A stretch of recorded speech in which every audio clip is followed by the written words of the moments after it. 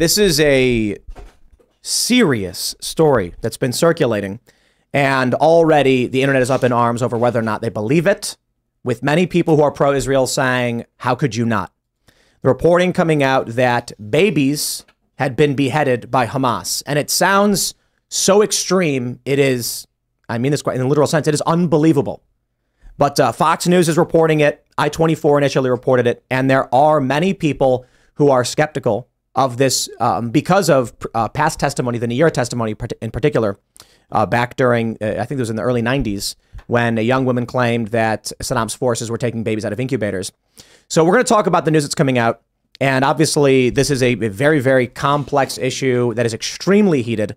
But of course, it is now on the forefront as U.S. Special Forces are offering assistance over the hostages who have been taken by Hamas, which Biden says many may be American citizens. Of course, there was a carrier group dispatched and fears that this could escalate into a more serious conflict. And if we're seeing conflict now escalating to the point of U.S. or other countries mobilizing, you know, maybe we're at the point where we might say World War III. They've been saying that about Ukraine for some time now. But when we get, you know, conflict at this level in various regions, if China then moves on Taiwan, things get really, really bad. So we'll talk about that, plus several other stories. But for the most part, I mean, this is the news that's dominating right now. Before we get started, my friends, head over to castbrew.com. You like coffee? I know you do. We got coffee. You want to buy it from us. Cast Brew Coffee is our coffee brand. And when you go to castbrew.com and purchase our coffee, you are supporting our show and getting the best cup of coffee you'll ever have. My personal favorite is Appalachian Nights, but it's a close tie with Rise with Roberto Jr. And I'll be totally honest, Rise with Roberto Jr. sells the most, but I'm pretty sure it's just because there's a picture of the late and great Roberto Jr. on the bag. But we've got a bunch of different blends and varieties. We also have K-Cups, we have ground, we have whole bean, and of course the Re-Rise with Roberto Jr. Halloween special limited edition medium roast will be coming out soon. You can join the Cast Brew Coffee Club. We're sponsoring ourselves. We're working on the coffee shop, should be open in a couple months. I know it's delayed. But if you go to castbrew.com and buy from us, you are supporting the work we do. But don't forget to head over to timcast.com, click join us, become a member, because we're going to have a members only uncensored show coming up for you at 10 p.m. where you as members who join our Discord server to hang out with like-minded individuals can submit questions and actually call into the show and talk to us and our guests. So smash that like button, subscribe to this channel, share the show right now. Take that URL, post it on every platform if you really do want to help out. Joining us tonight to talk about this and a whole lot more is Max Blumenthal. How's it going? It's going good. Who are you? First of all, thank you for the Malort. Yes, I cannot believe that Max came in and I said, we have water, we have you know, some whiskey, and you can have whatever you want. Most people don't drink these days. And he went, oh, I'll have the Malort. And I was like, what? So for those that don't know, Malort is it's a joke in Chicago. It is like considered to be not good. We're just about to like reveal the greatest secret right now because it's dope. I mean, you like it? I got hooked on it. Most of my family's from Chicago, and I just got hooked on it out there. It's made out of wormwood. It's like bathtub prohibition style liquor, and it's a very acquired taste. And so, yeah, it was really a privilege to try that. I am the editor and founder of thegrayzone.com. We're an independent website because you really can't say shit anywhere outside of independent media these days. Most of the people I work with, all of them can't work in media, and we focus mostly on issues of empire, foreign policy. We try to touch the third rail, say what other people say what isn't being said. And I think our work really speaks for itself. And we try to focus on reporting, investigative journalism, and not, you know, strident commentary. We do lots of video work. We do a stream every week. I've written 4 books. I've done 2 books on Israel-Palestine. Wow. Goliath and the 51-Day War, where I covered the war in Gaza in 2014, which lasted for 51 days. And I've done a documentary about that called Killing Gaza, which is free on YouTube. You can find it at the Gray Zone YouTube channel. I directed it. Dan Cohen did a lot of filming for it. And Dan interviewed fighters from these Gaza factions about why they fight. We interviewed people we showed the whole spectrum of life in the Gaza Strip under siege. And so, you know, from that experience that I've had, I am not surprised at all by what's happening right now. I'm not shocked. As upsetting as it is to watch, I'm not shocked at all. So what you're saying is you're totally partisan. No one can trust you. No, I'm just kidding. Well, I'm transparent. Yeah. And I think that's what people like, is they know where you're coming from. Well, I think it'll be interesting to talk to you about it. I'm biased, but I mean, we wouldn't have got anywhere at the gray zone if we weren't factual. But I obviously have a bias, and that will come out in the next 3 hours. I think it'll be great. So thanks for coming. This will be fun. Yeah, right on. We got Phil Labonte hanging out. Hello, everybody. My name is Phil Labonte, very failed musician, vocalist for All That Remains, anti-communist, and counter-revolutionary.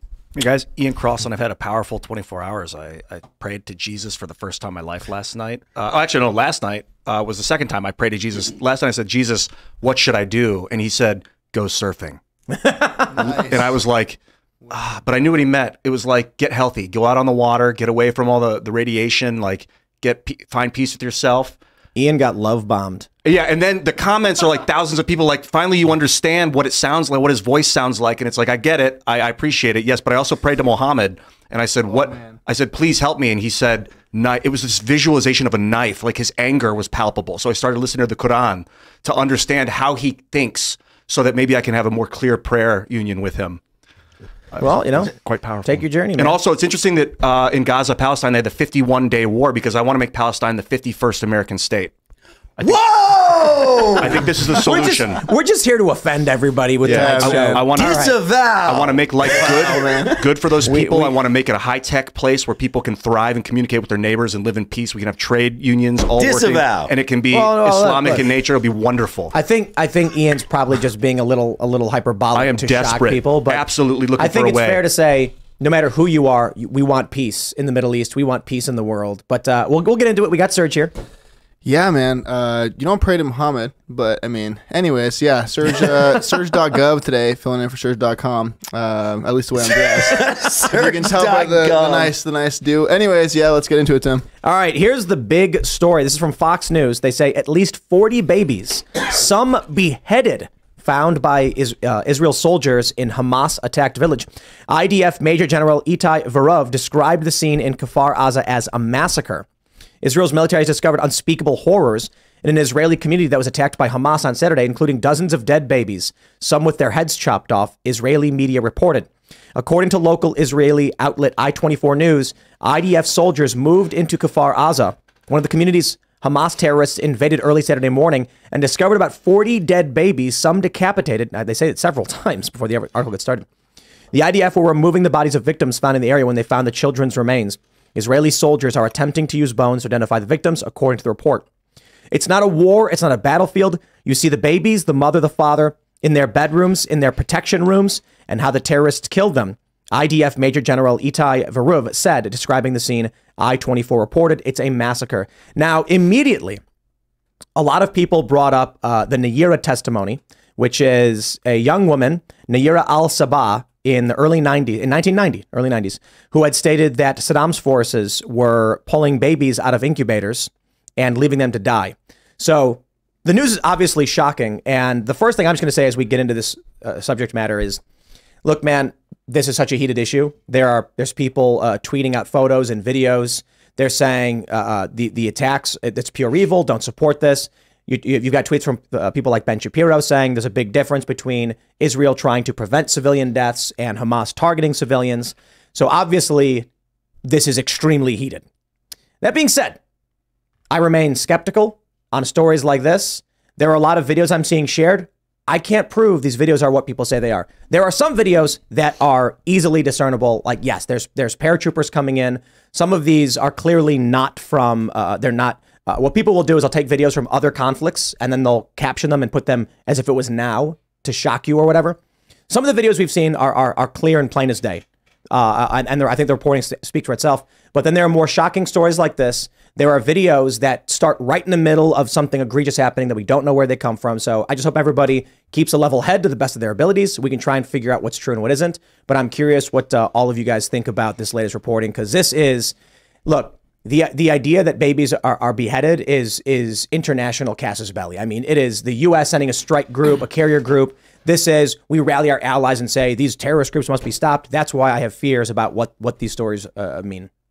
The first thing I heard or the first thing that I thought when I heard it was obviously the stories that led to the first Iraq war. That's the Nayyirah testimony. Yeah, so I mean that was the first thing I thought of, and I mean there's plenty of actual evidence of horrible things happening when the Palestinians actually launched the attack. I think it was like 1,500 actual fighters they said actually went into Palestine.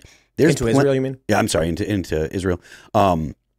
There's plenty of evidence that they killed innocent people. There's plenty of evidence that they, carried out what amounts to a terror attack. It's not a military operation. There's plenty of evidence. So there are videos you don't want to watch. Absolutely. And I don't need to believe that they were cutting off babies' heads to condemn the attack on Israel. So, if it turns out that it happened, I'm not shocked. I mean, I was alive when ISIS, when the Islamic State was in existence, and I saw videos of them cutting off people's heads and doing terrible things. I remember 9/11. You don't need to have this particular thing to be real to be like, okay, terrorists do really horrible things with the intent of terrorizing people. I'm curious what you think, Max. Yeah, I would be shocked, first of all, because Hamas is mortally opposed to ISIS and Salafi elements. They've actually battled them in the streets in Rafah before. They consider them a threat to their stability, and Israeli intelligence actually has worked with Salafi elements in Gaza to destabilize Hamas, just as Israeli intelligence supported Hamas to destabilize the PLO when it controlled Gaza in the 1980s. So I would be shocked if they employed something like this. The only source so far on this story is one Israeli soldier who's a very interesting character. We've traced his identity at the Gray Zone.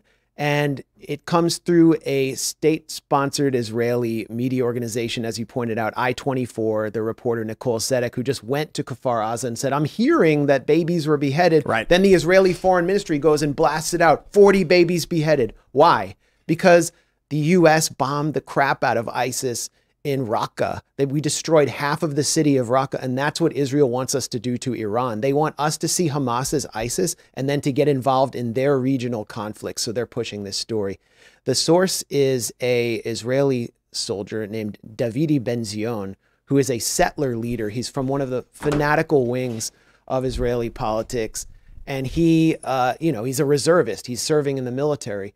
But he got in trouble earlier this year because he called for an entire Palestinian village to be wiped off the map next to his illegal settlement in the West Bank. And he's the guy that she's interviewing as her credible witness. I don't trust it. And as you said, Israel has enough to go on right now to try to portray itself, even though it's the occupier and besieger of the Gaza Strip, according to international law, to portray itself as a victim. Why do they need to do this? It's because they're trying to draw the U.S. in. I agree with that for sure.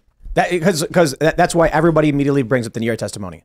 What will shock Americans to the most extreme degree to justify U.S. involvement? You should break that down, though. Like the Nayyirah testimony. Yeah. I mean, I can break it down.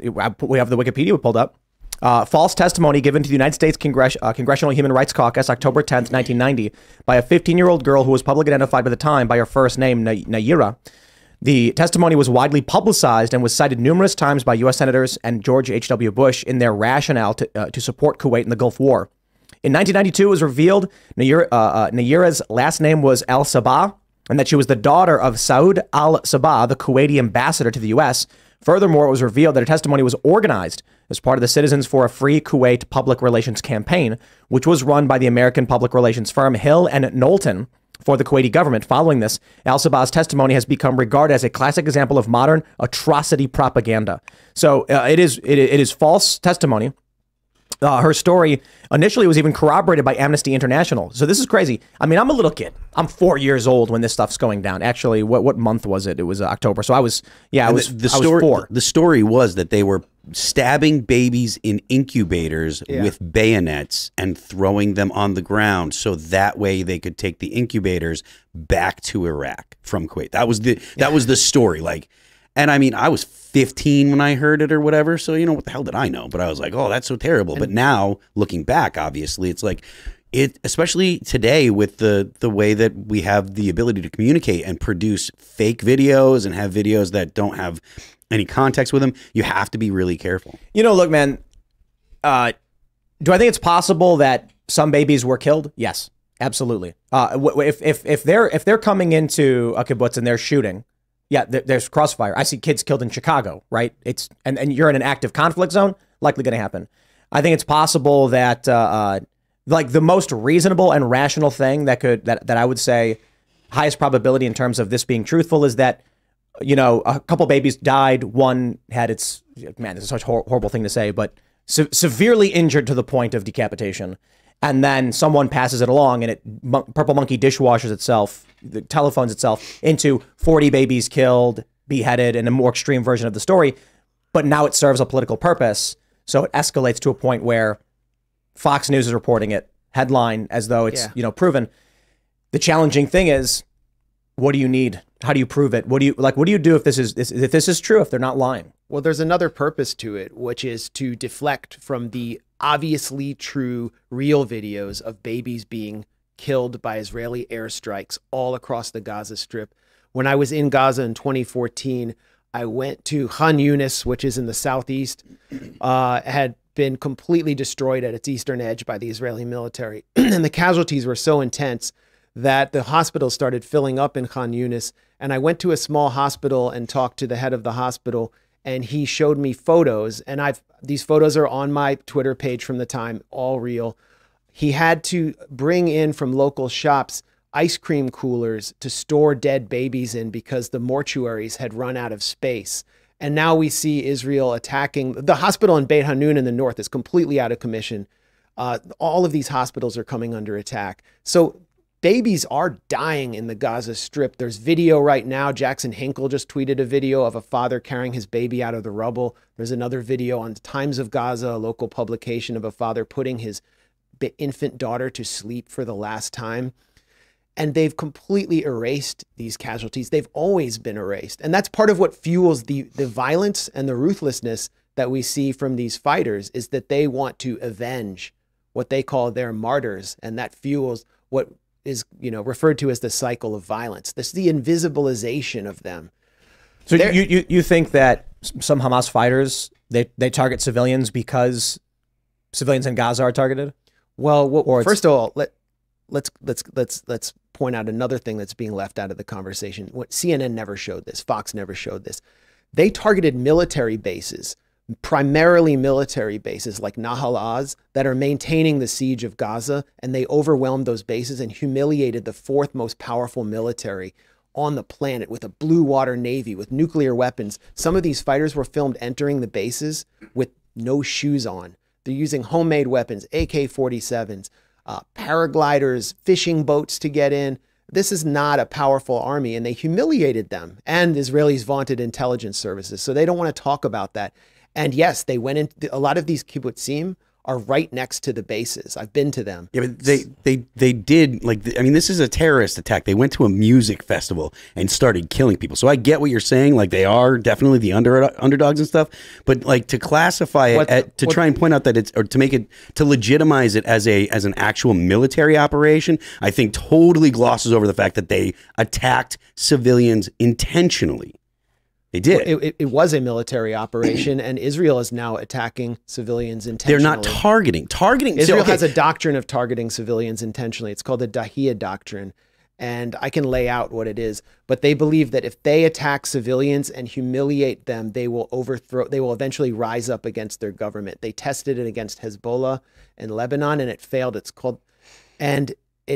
being used against the civilians in the Gaza Strip. They want to lower their morale so much that they actually turn on you're Hamas. Still talking about you're talking about a retaliation, right? Like, because like I said, again, this initially started, and granted, I don't know the details about where if they attacked the military bases or whatever, and I'm not trying to push back on that. But the idea that this is just a military operation, they specifically went and started killing people at the festival. Like, I mean, it has all of it reminds me of the Bataclan in Paris. Like, it's a terror attack. The point is so maybe if you want to say that the Israelis are terrorists as well, fine. Like, I'm not here to defend Israel, but the idea that the initial attack was a military operation or exclusively military, they attacked people they went after civilians and killed people at a show. When Max started bringing this up, I mean, I'm not interjecting because I want to hear what you have to say about what were they targeting in terms of military targets. I don't think it makes sense for Hamas to come in and just literally only target a music festival. Obviously, I think it's reasonable that they targeted a wide breadth of things. But I do agree with Phil. I mean, the problem is one of the arguments we're hearing is that they're breaking out of an open air prison. Well, okay, absolutely. I mean, I know people who are the families of those in Palestine, those who have come from Gaza, and absolutely have heard these arguments. But to then see them going to music festival, like a music festival, and laughing about it, you know, and grabbing people and throwing them on the ground. I mean, I suppose the argument is the videos are all fake or something, but there's videos of the guys walking up to cars and just shooting regular people, like just in their cars, who have no idea what's going on. What's that Israeli doctrine of targeting civilians called? BEHEADED doctrine, and they also, if you look up Israel and mowing the lawn, that's a common term that the Israeli military uses. That ain't just the Israeli military. Blood makes the grass grow, homie. No, but I brought this up before when I think I brought this up when I was on PBD on Saturday when this all went down. Back when Protective Edge happened in 2014, I did not cover this stuff. Mine was civil unrest, not civil war, not war. But speaking with many of the journalists who had covered the region, both in Israel and in Palestine, and these guys, I got to tell you, if you met them, you'd be like, they're middle of the road, milquetoast fence sitter types. They refer to it as mowing the lawn. They say Israel every couple of years will decimate parts of Gaza to reduce, you know, as they described it, their military capabilities. But I'm curious what, you know, if you want to elaborate on that. Yeah, I mean, there's so many issues on the table. I mean, to the music festival, which is like the most, you know, grisly thing, one of the most grisly things we've seen prior to Israel leveling entire neighborhoods in Gaza City, including neighborhoods I stayed in where many people actually are not friendly to Hamas. They're holding an EDM Molly-fueled music festival on the border. The drugs that they're on do not matter. Like, well, it doesn't matter that they're doing what they're doing. Okay, it doesn't matter what drugs they're on. You're right. What matters is they're holding a music festival on the border of a caged-in ghetto where people have very little water. They bathe in salt water in Gaza. I've done it. They bathe in salt water. They have 2 to 3 hours of electricity, and they're doing this right there, right next to a military base. And what appears to have happened is a military base was targeted. This music festival became a target of opportunity, which is, you know, unfortunate and maybe gut-wrenching. There's no way to justify it. And here's what the objective of these fighters, one of the main objectives, which is not really discussed properly in our media. And it doesn't matter if you support Israel or Palestine here, you have to acknowledge this objective. It's to get as many Israeli citizens into the hands of the authorities in Gaza to negotiate, because Israel is holding thousands and thousands of Palestinian captives in its prison. There is one guy named Hadar Anand who died this May after a 3-month hunger strike. So you just said that the goal is to kidnap. The goal is to spur negotiations and change the strategic by kidnapping and bringing them back to Gaza. That's kidnapping. That's terrorist activity. Israel, that is not Israel. I have watched Israel kidnap children from I am not saying that Israel's occupied right. villages. No, it's not. It's not about. This is not about right or wrong. It's about not seeing this in a stupid, emotional way. I'm not saying you're being stupid or emotional, but we are being cultivated in this country to be stupid and emotional by not trying to understand why this attack took place. Gilad Shalit was an Israeli soldier who was captured out of his tank in 2011 by fighters from Gaza, actually not affiliated with Hamas. And Israel was forced to exchange over 1,000 Palestinian prisoners, captives in the mind of Palestinians, for this one soldier. So now they have, let's say, 100 captives. They do not want them to die in Gaza, because this is the only bargaining chip they've had after Palestinians have had every single diplomatic channel blocked to them. And they've even had food channels blocked to them. People want us to take the most emotional approach to this. They're killing civilians and stuff. I think, you know, that's typically my view. It's bad that they're doing that. I agree with Phil, but I do think it's absolutely fair to step back and say, why are they doing it and how do they view it? And to do that involves some very ruthless shit. Well, war's war, yeah. Exactly. Kidnapping civilians, which they've explicitly said they will now execute unless Israel takes specific actions, like no more bombings, the return of other... They said warn before bombing, because Israel's been bringing roofs down on the heads of entire families. A family of 19 was killed in Jabalia refugee camp. That's So what they said. They didn't. But the Palestinians didn't warn the Israelis that they were coming to the festival, right? They didn't warn Nope. the Israelis that but they I were don't know coming if in. the So festival was the target. no, that's fine. But they weren't warning. They weren't warning people. They weren't warning the Israelis that they were coming. So I mean, you're pointing out that the Israelis do warn the Palestinians, like, "Hey, this location, we are going to blow it up." Yeah, like I do. Correct me if I'm wrong. I think the Al-Qassam brigades warned Ashkelon that they were going to be firing a bunch of rockets. Ashkelon. I think Yes, they did. they should have warned. And these first. areas are now mostly evacuated, but you know, I've done interviews in Gaza, just like we're doing now, although maybe without the Malort. And I went up in Palestine Tower to do an interview in the middle of Gaza City. I walked up 9 flights of stairs because the electricity was off. Everything's running on generators there, and did some interviews. A few years later, Israel drops a warning flare on the roof of that media tower where all the journalists work and operate. I've also edited videos from there with some really nice Palestinian journalists, just cool people you would all like to hang out with, who would love to leave their little strip of land and can't. Anyway, and then Israel brings the whole tower down. There's video of it. So it's, okay, they warn it, but why are they bringing down residential and office towers while everyone is silent? And Allegedly, because there's Hamas. they always say weapons. that. Well, That building, I mean. well, you asked the reason, so that's the reason they say, at least. So Well, this is the challenge for those that are not involved, right? I'm anti-war. I think U.S. involvement in 99% of things is they're lies. I mean, I grew up on this stuff, right? All the lies to get us to put military bases surrounding Iran. John Bolton saying by this time next year we'll be celebrating in Tehran. It's bloodlust. So when I look at something like Israel, the challenge for me is I'm not nearly as involved as you, and I'm not nearly as zealous as many of like the neoconservatives and the more conservative base. So when rockets come flying from Gaza and start blowing up over Tel Aviv, I mean, this was huge, right? This was like 2014 when the rockets first started reaching Tel Aviv. Was that?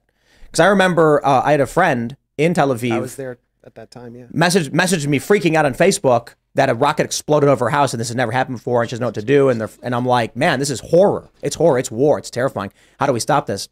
And so what ends up happening is every time I've engaged with it, again, not an expert on this stuff. I mean, I probably might know a little bit more than the average person, but it's like, I appreciate your perspective. I'm glad you're here to tell us about this stuff too. Because I think only talking to people who are on the more pro-Israel side is going to leave us, blind to the arguments from the other side. Yeah. But I hear Israel, they're using hospitals and schools and civilian areas to launch rockets from, knowing that it will make it extremely difficult for Israel to stop the rocket fire into civilian areas. Then I hear the same thing. But a media tower was taken down. For what purpose? Why is Israel targeting this?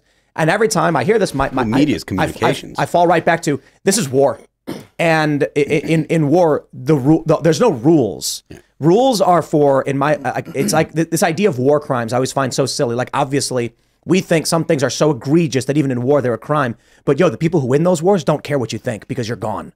And so when I look at what's going on in Israel and Palestine, I know that you've got two factions that are going to use whatever arguments, whatever psychological warfare, whatever physical warfare they can to try and win this. And I know that there probably is a right side and someone's telling the truth. And I know for a fact there's an objective truth and lies to what's going on. I don't know how to navigate that. Well, just 2 points on that. I mean, there's this issue of human shields. Like Biden said, Palestinians are human shields. That's a way of basically saying there are no civilians there at all. And the Gaza Strip is one of the most densely populated places on Earth. 2 million people? There's it's 2 million people jammed. Why are they there? By the way, most of them are refugees and they have to be there because they're not Jewish. They can't go back to the land of their families pre-1948. They keep having kids. They're being warehoused there. They're surplus humanity. So it's like the logic of a prison. And so everybody there is a human shield. But there was a place I like to eat because it was real cheap in Tel Aviv that was right next to the defense ministry called Hakiria. And all the generals would be in there, the intelligence chiefs, good Mediterranean food. Are they human shields? Is building this giant tower in the middle of a residential area in Tel Aviv, are they making those people human shields? If that gets hit by Hezbollah and people die nearby, were they being used by Israel as human shields? No one will say that because the logic is so discriminatory towards Palestinians. No one will consider their position. And then the other point I wanted to make is just about the use of violence in this conflict by Palestinians who have tried everything. I mean, I don't know if you know about what the Great March of Return was, but it was sanctioned by Hamas, but it was a grassroots initiative in Gaza to just march without weapons like guns to the wall that surrounds them. And they were shot one by one in the legs. Many of them were killed. Journalists were killed covering it. It was a complete bloodbath. And that's when the society said, you know what, we can't win with this tactic of, you know, walking to the fence and just asking them to let us in. They don't want us. Everyone, you know, everyone ignored that. And now they're paying attention to the violence. In Gaza used to have 9,000 settlers in it. 9,000 settlers who took like 30 to 40% of the water in a place of 1.5 million people. Why did those settlers leave? It was because of the Second Intifada. It was because of the violence that was applied, and much more gruesome violence in many ways than we're seeing now, because this was the time of suicide bombings. People willing to die because they were so desperate, blowing themselves up in order to kill because they had no weapons at that point. Now, the factions in Gaza actually have reverse engineered Israel's military, and they have weapons, so they don't need to do suicide bombing. So Gaza did that. They got enforced too. Hamas did that. Then what is the West Bank right now? It's controlled by the Palestinian Authority, which is funded partly through the EU and State Department. They don't resist Israel. In fact, they arrest Palestinians on behalf of Israel. And what do Palestinians have there? In many ways, they have the same prison-style situation as they have in Gaza, but with settlers all around them. So what does that tell Palestinians? It tells them the only way to get this off our back is through violence. Are there Palestinians who live in Israel? Yes. In like Tel Aviv and all that? Are they? They live mostly in an area south called Jaffa or Yafa. Yeah. But I mean, like somebody who is of Palestinian. They're 1.5 million Palestinian citizens of Israel, and they're said to have equal rights, but there are discriminatory laws on the books. Yeah, there's That's what I was going to ask 400 about. mosques, right? There's like 400 mosques within Israel, right? Yeah, I mean, the mosques operate. I mean, there's pressure on them to like shut off the muezzin at night, and you know, there's all kinds of like personal, like individual conflicts or cultural conflicts taking place. But yes, there are Palestinian citizens. What's the solution? I mean, it's like the generational question that nobody has the answer to. Offer Palestine to become the 51st state of the United States. Come on. Let's. I'm being 100% serious. Okay, but that's not. Well, where serious. is Palestine is not a state. It can be. And No, Hawaii, if Hawaii can be a state, Israel will Palestine let can be a them. state. Happy about that. Israel will never let sorry them to be a interrupt. country. No, we work with Israel to make it a peaceful place. They either that or they're going to get annihilated. What's the other choice, you guys? Talk to me. I'm interested in asking Max this question because of your extensive coverage of it, your views on the conflict. Yeah. And right now, I think it's fair to say every single person wants peace. There's clearly a divide, though, and it's that Israel's view of peace is very different from the Palestinian view of peace, and then say our view of peace, right? Middle of the road, anti-war Americans who are like, why are we involved in this and how do we make it stop? Or do we do nothing at all and stay completely out of it? Because like, what is this? How do we, if Hamas is like, we're going to go take civilians because they're bargaining chips for us. You've now got a story where I'm like, bro, I'm 37. This conflict's been going on a lot longer than I've been alive. And all I know is I watch a video of people storming a music festival, killing and kidnapping people. All I see, that's bad. We want to stop. I see three ways for this to end. Either it's the total obliteration and annihilation of 2 million Palestinians, or it's they refugee and they flee the land and they come here to the United States or somewhere else, or they are absorbed into another nation. Those are three solutions that Israeli leadership is kind of putting forward because they cannot exist with Palestinians in their midst. And Egypt doesn't want to take them, and Jordan doesn't want to take them, and Lebanon doesn't want to. No one wants to take the Palestinians. Yeah.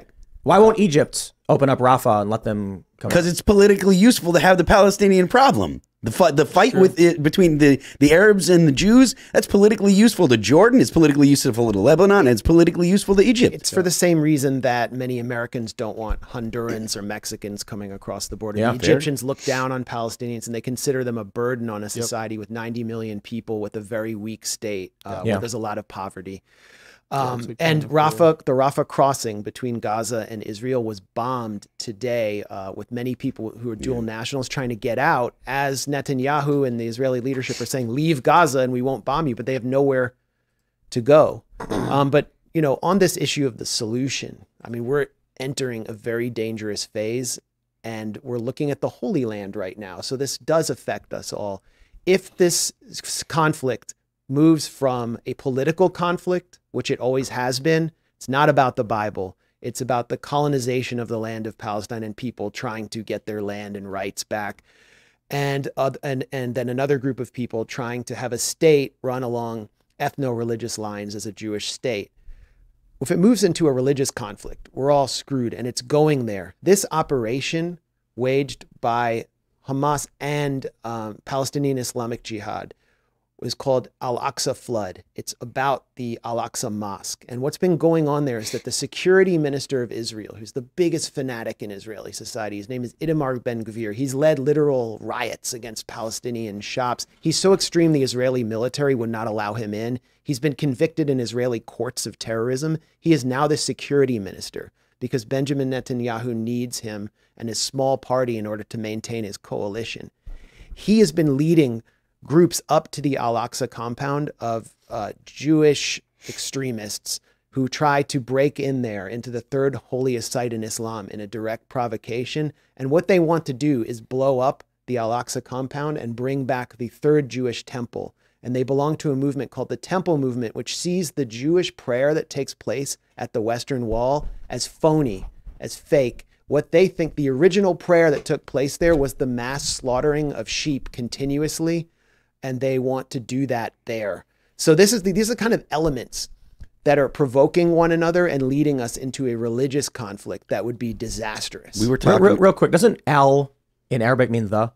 Yeah. Kind of, yeah. I just wanted to point that out because it's funny because we say the, al, whatever. Like we say the. Yeah. I just thought it was interesting. It's Al Jazeera, yeah. We were talking, I disagree about the context, the modern context being the actual driver. And we were talking earlier today before the show about the actual driver. It is biblical. It goes all the way back to Genesis, between the feud between Ishmael and Isaac, or the fact that the story says that Isaac was was chosen by God, and Ishmael is the father of the Arabs. Isaac's the father of the Jews. This is like the Hatfield and McCoy feud on steroids. It goes back thousands and thousands and thousands, 3,000 years or whatever. I don't know how far back, but people that put it into a modern context, I understand that, like, because there are things that inflame the tensions, but the tensions go far beyond just, it's deeper than Islam. Yeah. And that's the thing that most Americans don't realize. Americans think that it's about a religion, and it's not. It's an ethnic feud that goes far deeper than a religion. I think that a lot of the tension comes from that, but the violence is coming from the colonization. Sure. It's you can always do a video chat and get past your hatred of each other, but if you're gonna die, you have a choice. And some people can. I know this issue is particularly contentious. So yes, ladies and gentlemen, I do want to bring on. I'd love to bring on someone a journalist who has covered the Israeli perspective.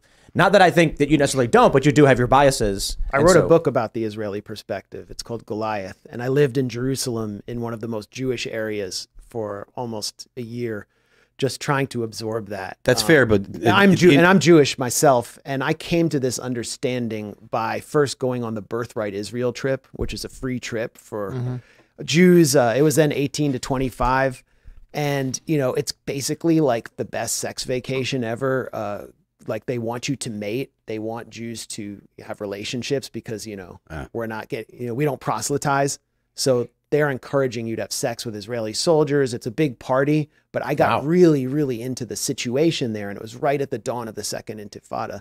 Wow. And it affected me in a way that they didn't want it to. I mean, they did propagandize us. So there are obviously a lot of people who we got some chats where they're saying it's great you're a real journalist covering this because but then there are other people saying that you're a joke and you're wrong about this stuff. But I do want to point out the seemingly contradictory statement you made earlier. I would say seemingly in that the people's view of tribal politics.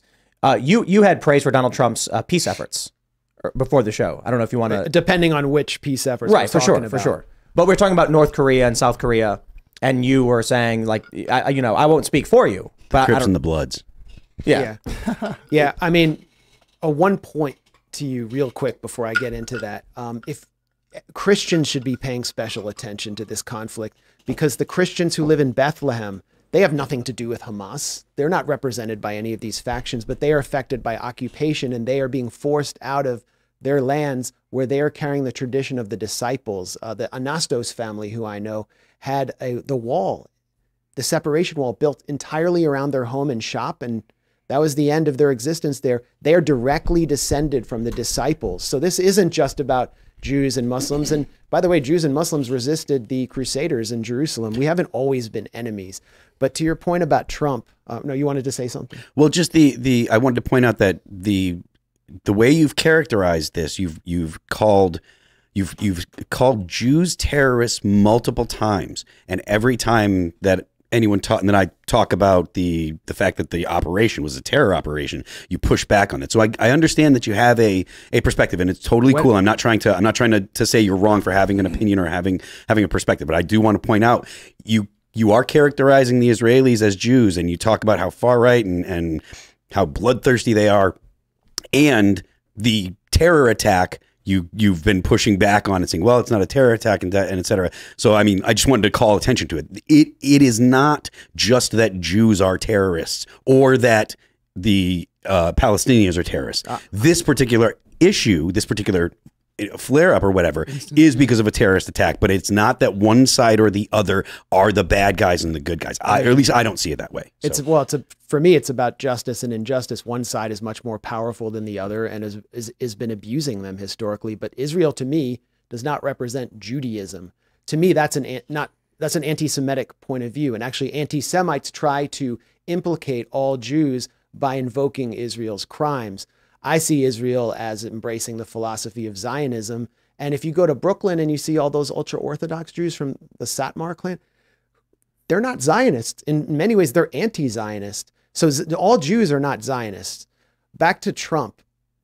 I mean, as we were saying before the show, I mean, I stood and cheered when he crossed the DMZ into North Korea. I never thought I would see an American president do that. And in so many ways, Trump going off script was the greatest thing about the Trump era. I never thought an American president would do that. Admitting the weapons deals with Saudi Arabia and all that stuff, the oil fields in Syria, it's like not good things, but it's like he's saying it. Yeah, even with the bad things, he lifted the mask on American empire because he wasn't trying to be elegant about it. He just told the truth about what we are. With Israel, though, I don't know if you remember, but it was like in 2015, he went to the Republican Jewish Coalition and he said, like, I'm a landlord. A lot of you guys are landlords. We need to make a deal with Israel-Palestine. And they called him an anti-Semite for saying that. It's like he's calling Jews landlords who are deal makers. And then he changed, and Jared Kushner came in the equation, his son-in-law. I mean, just imagine if Trump's son-in-law was Palestinian. What do you think about the Abraham Accords?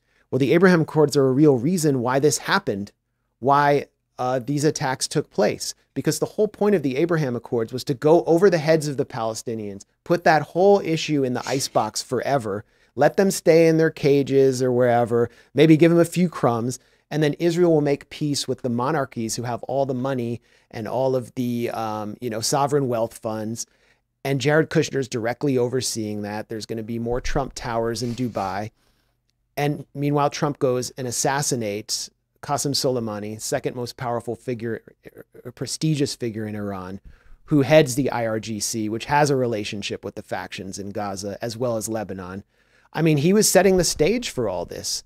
So the Abraham Accords and the normalization with Saudi Arabia, between Israel and Saudi Arabia, the Al-Aqsa flood operation declared by Hamas was explicitly designed to undermine that. Like, they openly said it. Then what? I guess the issue is everything leads to chaos. Everything leads to conflict. Well, everything leads back to Jerusalem in the Middle East, and the Palestinians will not allow themselves, the rest of the region, especially these monarchs who don't answer to anybody except their own internal clan, they will not allow themselves to be ignored. What would happen if the security fencing and the barriers around the Gaza Strip were all removed and all the people of Palestine were granted free movement? What would happen? Well, it would certainly reduce the drive to violence and revenge over time, but there would no longer, what would they be within what we call Israel? And this goes to the whole logic of Zionism. In order to have a Jewish state, you have to have a demographic majority of Jews within a certain territory, although Israel has no internationally recognized borders. The U.S. has a border, like you all support defending the border. Israel doesn't actually have a border. It just has areas that it declares Israel, and then it says, we have a majority of Jews, we are the Jewish state. So the areas outside Aren't the borders created by all the countries around it, though? Well, Palestinians don't have a country. Gaza's not a country. Yeah, it's a human warehouse because they're not Jews. But Jordan and Egypt and Lebanon, they all have borders. Yeah, yes. So that's what But constitutes Israel the declares borders itself for- a democracy while violently demographically engineering a majority of a specific ethno-religious group. So that would be like the U.S. saying, we are a white Christian nation. We're not deporting the migrants because they're not legal citizens. We're deporting them because they're not white Christians. That is the problem. That's why Gaza's there and has to perpetually be there. But I mean, they're having kids, right? The population's growing. Yeah. So it doesn't, I mean, Israel could cut food off and stop population growth. They could do, They just cut off electricity, gas, and water. I mean, after Hamas came in and killed a bunch of civilians and, you know, shot up a bunch of, you know, houses and stuff. I mean, so, you know, I look at it and I'm like, if Hamas, perhaps you can argue that it is a roughed edge scalpel in their attacks, which results in, it backfires on them tremendously. You know, I want to see peace. I don't like the stories that, you know, I hear from you about what's going on in Gaza, but all I see with everything they've just done is they've exacerbated the problem tenfold. Yeah. Why would they do this? They have from their point of view, there's no other diplomatic path to getting out of the siege. And the siege was becoming too comfortable for Israel. Israel's always going to be in a comfortable situation as long as the Palestinians don't do anything. Firing rockets They're the doesn't accomplish masters of anything for them. pacification. What do they gain by firing rockets? Well, I mean, in each conflict, the more rockets, I mean, and this is not my justification. I've been under those rockets too. It's not pleasant. It's not as bad as being under the Israeli missiles that I've been under, which is absolutely horrifying with a drone over your head all night and you wake up and houses are blown up around you. But it's still scary. The point is they get concessions, and it's the only way and the only time that Israel has ever given them any concessions, whether it's more work permits. All I hear is terror works. Like, all I hear you saying is terrorism works. Or let's look at it from this perspective. Power works. Let's make the other hypothetical. State terror works as well. Or we're the masters of it. From the perspective, from your perspective, you could make the argument that Israel lets them fire the rockets to justify the expansion of control over the Gaza Strip, and that you're saying it works. Maybe they want it to work. They want Hamas to constantly attack civilians so they can go to the international stage, they can go to the United States, they can go to foreign countries and say, see, this is why we need money, and this is why we're justified in controlling the things that we control, having the Iron Dome. I kind of view it like right now, for the average American who has no idea about what this conflict is rooted in, all they know is that civilians were massacred.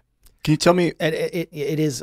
go ahead. Tell me about the Balfour Declaration, unless you want to keep going. This is about the inception of the idea of the British mandate for Palestine we talked about last night. Basically, the end of World War I, the Arabs were fighting with the Ottomans, the Germans, and the Austrians, and they were winning the war. So the British and the French manipulated the Arabs, and they were like, if you betray the Ottoman Empire, we'll give you this land we call Palestine after the war. So the Arabs were like, sweet. They betrayed the Ottomans. The French and the British won the war, and then they went back on their deal with this secret declaration, the Balfour Declaration. Can you take me from there and talk me through? After we cover where you were at, Tim, which the gist of it being, to the average person around the world who doesn't follow this stuff, Hamas just committed a major act of terror, killing civilians. Right. Well, but that's because they're being propagandized by corporate media, which is telling them this is unprovoked. I mean, just look up how many times. But provocation is immaterial. I mean, like for me, when I cover this, context isn't material, but the reason reason that they did it was because otherwise they're consolidating permanent siege in the Gaza Strip. And yes, it's a fact, as you pointed out, that Israel initially supported Hamas. Actually, the Mossad funneled money, as Robert Fisk reported, into Hamas's coffers in the 1980s because they wanted to destroy the PLO, which was secular, more socialist oriented, and they saw them as the greater threat. Israel allowed Hamas free movement around the Gaza Strip when Israel internally controlled the Gaza Strip. But we're entering a new era in international relations. a multipolar era where the United States doesn't matter as much. And so while this is kind of a bonanza for Israel to be able to show these images of a music festival being attacked and so on. But the United States doesn't matter as much in the region, and Iran is emerging as a regional power.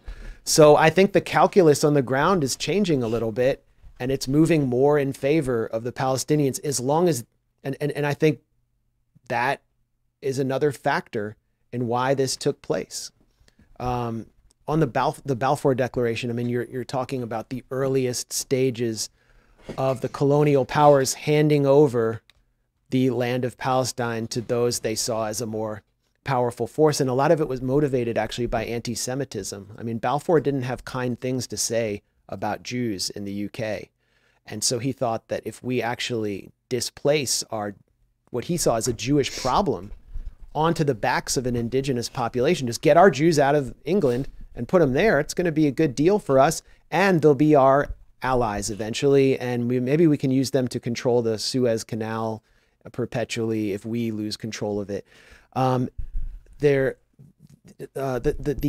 English anti-Semites were not the only anti-Semites in history to see Zionist colonization as a positive thing.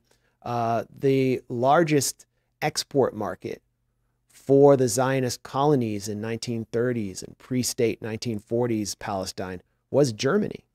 And the Zionist movement, the labor wing, the quasi-socialist wing, actually inked a formal deal with Nazi Germany called the Havara Agreement, the transfer agreement. Anyone can look this up. It's on the books. And basically what they were doing was they were exchanging the property of Jews in Germany for their bodies. And more Jews means we'll start to move towards a Jewish majority here, and they'll fight the indigenous people. And then the Nazi Germany was saying, well, we'll get their property and we need their wealth. So it was a very convenient arrangement. David Ben-Gurion's number 2, his name was Haimar Losarov. You don't have to worry about the names, but he was actually assassinated when he bragged about this deal in Tel Aviv. So there's been tons of collaboration with anti-Semites in order to consolidate the colonization of Palestine. Now look at this. There's this carrier battle group that's sailing into the region. There's so much we can say about it, but one thing it says is that, first of all, Palestinians have no sovereignty. They cannot call on anyone to support them militarily.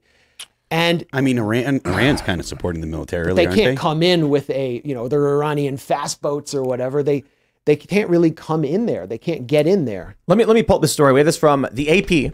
The U.S. will send a carrier strike group to the Eastern Mediterranean in support of Israel. So this news came just the other day. It's on top of what we're hearing now from CNN, that the U.S. is offering special forces, as several of the hostages, or some of the hostages taken, are believed to be Americans.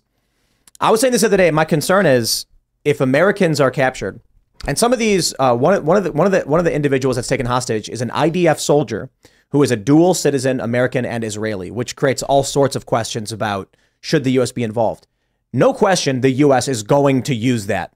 They're going to say that's an American citizen, despite the fact it was also an Israeli citizen fighting on behalf of Israel, in a conflict. But now with the deployment of a carrier strike group, I'm curious the chance by which the U.S. gets involved in a direct conflict, which is a dramatic escalation, and what could possibly happen. Do you think the U.S. I mean, look, the U.S. is involved. This is it. Deploying a carrier strike group is involvement, but where do we see this going? Hezbollah took out an Israeli cruiser-class ship in 2006 with, I think, a French Exocet missile that was smuggled in. It was one of their surprises. So they, in the southern Lebanon, have the capacity to take out ships. I don't think they'd be stupid enough to do this, but you now have U.S. assets in there that are just a trigger point for World War III. It would probably be better if there were fewer U.S. assets in the area, honestly. Just because like Max is saying, it's then you have the USS Liberty. Is this in 2014? I remember Protective Edge kicked off, and I'm hanging out with a bunch of journalists, and they were concerned about a very slim possibility of World War III, that actions taken against Gaza could incite Iran, and then Russia, and then China, and then you get, much like the assassination of Franz Ferdinand was not. At that time when that happened, nobody said, that's it, it's World War I, like the World War started. No, the assassination happened, it got reported, and then over a long period of time, treaties kick in. Eventually, it's called the Great War. We now call it World War I. there was fear that Protective Edge could lead to something like that. But ultimately it didn't. It was 51 days. Now with this, with the U.S. being more directly involved with the active war in Eastern Europe, which is very much related to energy, Syria, the Syrian conflict, and Iraq and a bunch of other countries, and then the fear that China moves on Taiwan, we could be really knocking on a legitimate World War III, knocking on the door of. Yeah, I mean, and I think Syria in a lot of ways was kind of a laboratory or a sort of a test case for World War III, because you had Russia coming in with Iran and Hezbollah to stop U.S. and Western proxy forces who happened to be aligned with Al-Qaeda and ISIS. And Israel was actually supporting Al-Qaeda and ISIS in the Golan. It was giving them weapons. It was allowing them to pass in and out of the Golan. Actually, Moshe Ya'alon, who was the Israeli defense minister at the time, this is a headline: "I would prefer Islamic State to Iran in Syria," in the Times of Israel. You can look that up. So now is that because of the difference between the Shia and the Sunni Muslims? That, and that they are just weaker and they don't want to fight Israel because in many ways they're just a creation of the West. I mean, if there is a regional war, all those Al-Qaeda forces in Idlib in Syria that fought the Syrian government, they're not going to be fighting on against Israel. And they're kind of like on Israel's side, Al-Qaeda and ISIS. I mean, just think about that. But what could happen here that I think could set the region on fire is, and it's already happening anyway, is if Israel tries to march on Gaza City. It would be a disaster for them. They'd lose so many people. There would be thousands and thousands of casualties inside Gaza. It's not favorable terrain for Israel. Didn't IDF go on the ground in 2014? Yeah, and it didn't go very well for them. They went into an area called Shuja'iyeh east of Gaza City and lost something like 40 soldiers, including officers. They totally underestimated the Al-Qassam brigades, the armed wing of Hamas, and they retreated and then blanketed the whole area with howitzers and missiles, which is why that if you look at the rubble from 2014, it's that area. I've been there. We've filmed it. It's in our film, Killing Gaza. But if they go all the way to Gaza City, and they're already softening it up, they've like destroyed an entire neighborhood in the center of Gaza City where all the administrative buildings are, all the cafes, the middle class lives. If they go all the way there and they try to bring down Hamas and occupy that area, Hezbollah will have to enter. They will not allow Hamas to fall. They basically have an informal treaty. And then what can Hezbollah do? They are so much stronger than Hamas's armed wing. They can actually do targeted strikes throughout Israel. They gave Israel a bloody nose in 2006. Israel failed to defeat them. And I don't know where that will lead. It could then lead to more forces intervening. Because that'd be Sunni Shia then agreeing with each other. If Hezbollah and Hamas agree, that Sunni and Shia Muslims agreeing to be against Israel, right? So doesn't that open a whole other can of worms as well? It's like with Iran backing Hamas, which is Shia and Sunni, etc. That's a whole thing in itself already.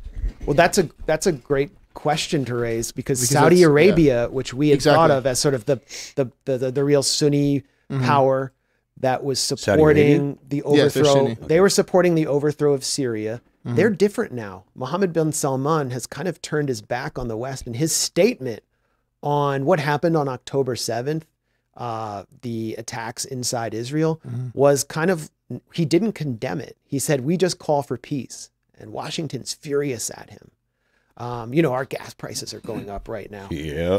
He's not opening up the tap. He's pissed off. What's the story of Hezbollah? Who are they? Where did they come from? Hezbollah is a Shia faction in Lebanon that was really formed in the 1980s when Israel invaded Lebanon. Israel thought that the Shia, because they were a minority that had been mistreated, would be their allies and that they would greet them with candy. But then the Israeli forces started abusing them. Hezbollah formed after the Iranian Revolution with some support from Iran, and they became one of the most powerful forces in resisting Israel as it consistently attempted to occupy and reoccupy Lebanon. And they are responsible for forcing Israel out completely in 2000. They acquired anti-tank weapons.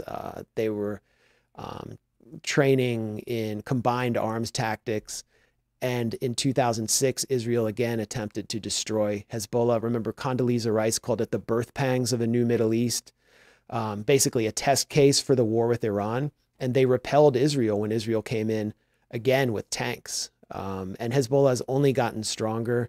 They are led by a political wing. Hassan Nasrallah is their spiritual leader, and he is an ally of Iran, but not a proxy. He's very, in many ways, he can influence the strategic calculus that Iran makes. And they do also have Christian supporters because they are they're like a state within the Lebanese state, and they prioritize resisting Israel, which is really popular there. Whereas the Lebanese army is totally trained by the U.S., just like the Palestinian Authority. They're there just to keep the peace. They don't do anything when Israel attacks. And Israel has done so much damage to Lebanon that Hezbollah is just popular. And Hezbollah intervened in Syria in order to defeat al-Qaeda. I actually went to one of the villages where they intervened called Malula, which is the oldest Christian settlement in all of the Middle East. Actually, the Passion of the Christ, if you saw that, all of the extras from the Passion of the Christ came from Malula. They speak Aramaic. Wow. One of the last places in the world Aramaic is spoken. And al-Qaeda took over. Wow. Turkish, NATO-backed forces of al-Qaeda and Qatari-backed, and they took the nuns hostage. So and Hezbollah came in and liberated that town. So can we pull up this Christian map? town. Pull up this. We have this map here, and take a look at Iran. Look where Iraq and Afghanistan are. Most people don't know their geography. No. And so when you wonder about the U.S. involvement in Afghanistan and Iraq, and the U.S. has consistently been trying to, whatever you want to say, like these elements within the U.S. government want war with Iran. And when you understand the Qatar-Turkey pipeline as one small story in all of this, I would say on the surface, it seems that all of this, everything we're talking about, is about supplying Europe with cheaper energy to compete with U.S. adversaries. Yeah, controlling the trade routes. Would you agree, or what do you think? When the U.S. began sanctioning Venezuela and Iran, it had to then take its oil from Russia. Right.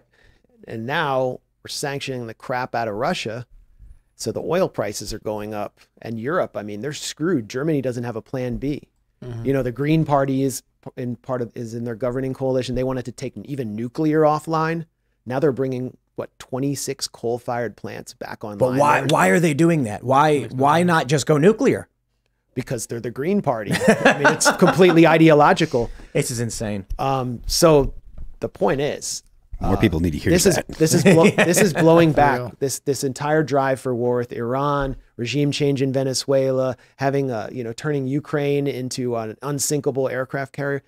It's destroying Europe, which the U.S. kind of likes for now because we sell them our liquid natural gas that they weren't trying to buy. But it will eventually come back here, and it's hurting the American consumer already. Everybody's feeling it. So we can pull up the map real quick. For those that don't understand, there's a story, I think it was in 2012, The Guardian reported that as of 2009, U.S. intelligence wanted to destabilize Syria because we wanted to build a natural gas pipeline from, I believe it was the Persian Gulf, through Iraq. Was it the Persian Gulf? It was through Iraq, through Syria, through Turkey, into Europe. Partly, or I should say majority of the largest reason why was to offset the Russian Gazprom natural gas monopoly. Syria said no. Syria is allied with Russia and outright refused to allow this. Of course, they also have Russia has a military base in Tartus, which is there it is, right here. Yep. And so conveniently for the United States, whatever you believe, Syria falls into civil war with the United States on the side opposing Assad, whatever side that may be. And it seems like now with Ukraine, with Burisma, all of these things are deeply connected to we are trying to get cheap energy into Europe. It's a very simple way of putting it. Nord Stream gets blown up. Yeah. Where's the U.S. military in Syria? It's in the northeast where the Conoco oil fields are. Well, Trump told us that. Yeah. Well, Trump tried to pull him out. Yeah, they lied about it. If I understand correctly, they're actually they were in Iraq, based in Iraq, and going to Syria from Iraq. But If I And understand correctly. Trump wanted to get our troops out of Syria. It's really funny because when was the formal declaration of deployment? Right? It's like just all of a sudden it's like we have troops in Syria. It's like wait, when? Well, the thing Why? is, but the reason there was no declaration is because it was special forces, so it was like Delta and stuff. So those dudes then they lied to the American people. That's because it's Delta. The American people voted for a president who was saying no more to these garbage wars. You know what grinds my gears? That was me in 2008. Barack Obama. And I was, and you know, I very much was listening to what Ron Paul was talking. My friends were all very into Ron Paul. And then when it came down to the actual election, my friends were just like, dude, he's clearly not like the establishment. This is our one chance. And I was like, okay, whatever. I mean, I'm in Chicago. I'll vote for him. I don't know if it means anything. And then he went, one of the first things he did was he bombed a village of women and children. I think he killed 23 or something like that. In Yemen, in Hodeida, right? Was perhaps all I know is I'm at these anti-war protests. They're saying George W. Bush is Hitler. And then Obama's like, oh, Obama, yeah. I thought we were talking about the Trump era. Sorry. Oh, no, Obama did. Yeah. Yeah, so George W. Bush, they're calling him Hitler. They're waving these signs and then with the Hitler mustache. So I'm like, okay, well, I'll vote for Obama. And then I think it was like within a few weeks. Actually, I think it was like 3 days later after his inauguration. Women and children killed, 23 or so. And then I was just like, oh, okay. No, that was... Well, there's a lesson learned. That was my ticket out of the Democratic Party forever. Oh, that was me, right? I was just like, oh, so everybody just lied to me and I'm an idiot. I was pissed. And then I didn't vote again for 12 years. Well, I mean, it was so much crazier than like just believing in it. It was like he got a Nobel Prize before he came in, a Nobel Peace Prize. I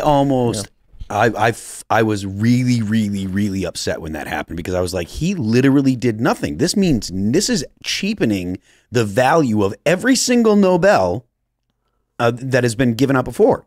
Right. He got an award for being not George Bush. And there was no reason to believe, other than, you know, he had a nice smile and was charismatic. There was no reason to believe that he was going to have any different policy. There was no and there was no change. In fact, he shot just as many missiles and violated the Constitution just as badly and worse. He killed. I think he killed more American citizens than any other president. I mean, well, I think he's the only guy that ever targeted American citizens is the openly only one. without and targeted them without judicial, you know, without due process. I'm just so disgusted by all this, man. It's sickening. The idea that we've talked, I can't remember who I was arguing with, but they were saying that the president has a wide, what's the birth? Not birth, but like a mandate in terms of defending this country, and if that means American citizens overseas, I'm like, no, it doesn't. That is such fabrication to apologize for the guy they like doing illegal shit. That's all it is. Dude, I'm sick of this too. And I've been thinking, okay, Federal Reserve formed in 1913. World War I begins in 1914. Maybe a coincidence, maybe. World War II ends in 1945. Israel is formed in 1947. Maybe, probably. Okay, I'm done with the coincidences now. The British and the French wanted that area of the world. We've been in perpetual war for 115 years. This is one war. It started in 1914. We're still there. We're still in it. No, it's not one. It's been cold for a while. It's been proxy. Ian, it's the same fucking thing, man. You can reduce it all the way back thousands of years. It began in 1914 with this banking takeover. No, it didn't. You know what really frustrates me? I was at Occupy Wall Street, and they were having a General Assembly meeting to determine what should be the goal. And one guy stands up, waving his arms like, you just said fracking is everything. No. Why can't you see it? I'm not saying that conflict began in 1914. I'm saying this war, the Great War, began in 1914, and it has not ended. The reason World War II... Why did the alliances form? Why did the Because they wanted to control the world with economy, man. No. Why did the alliances form that led to World War I?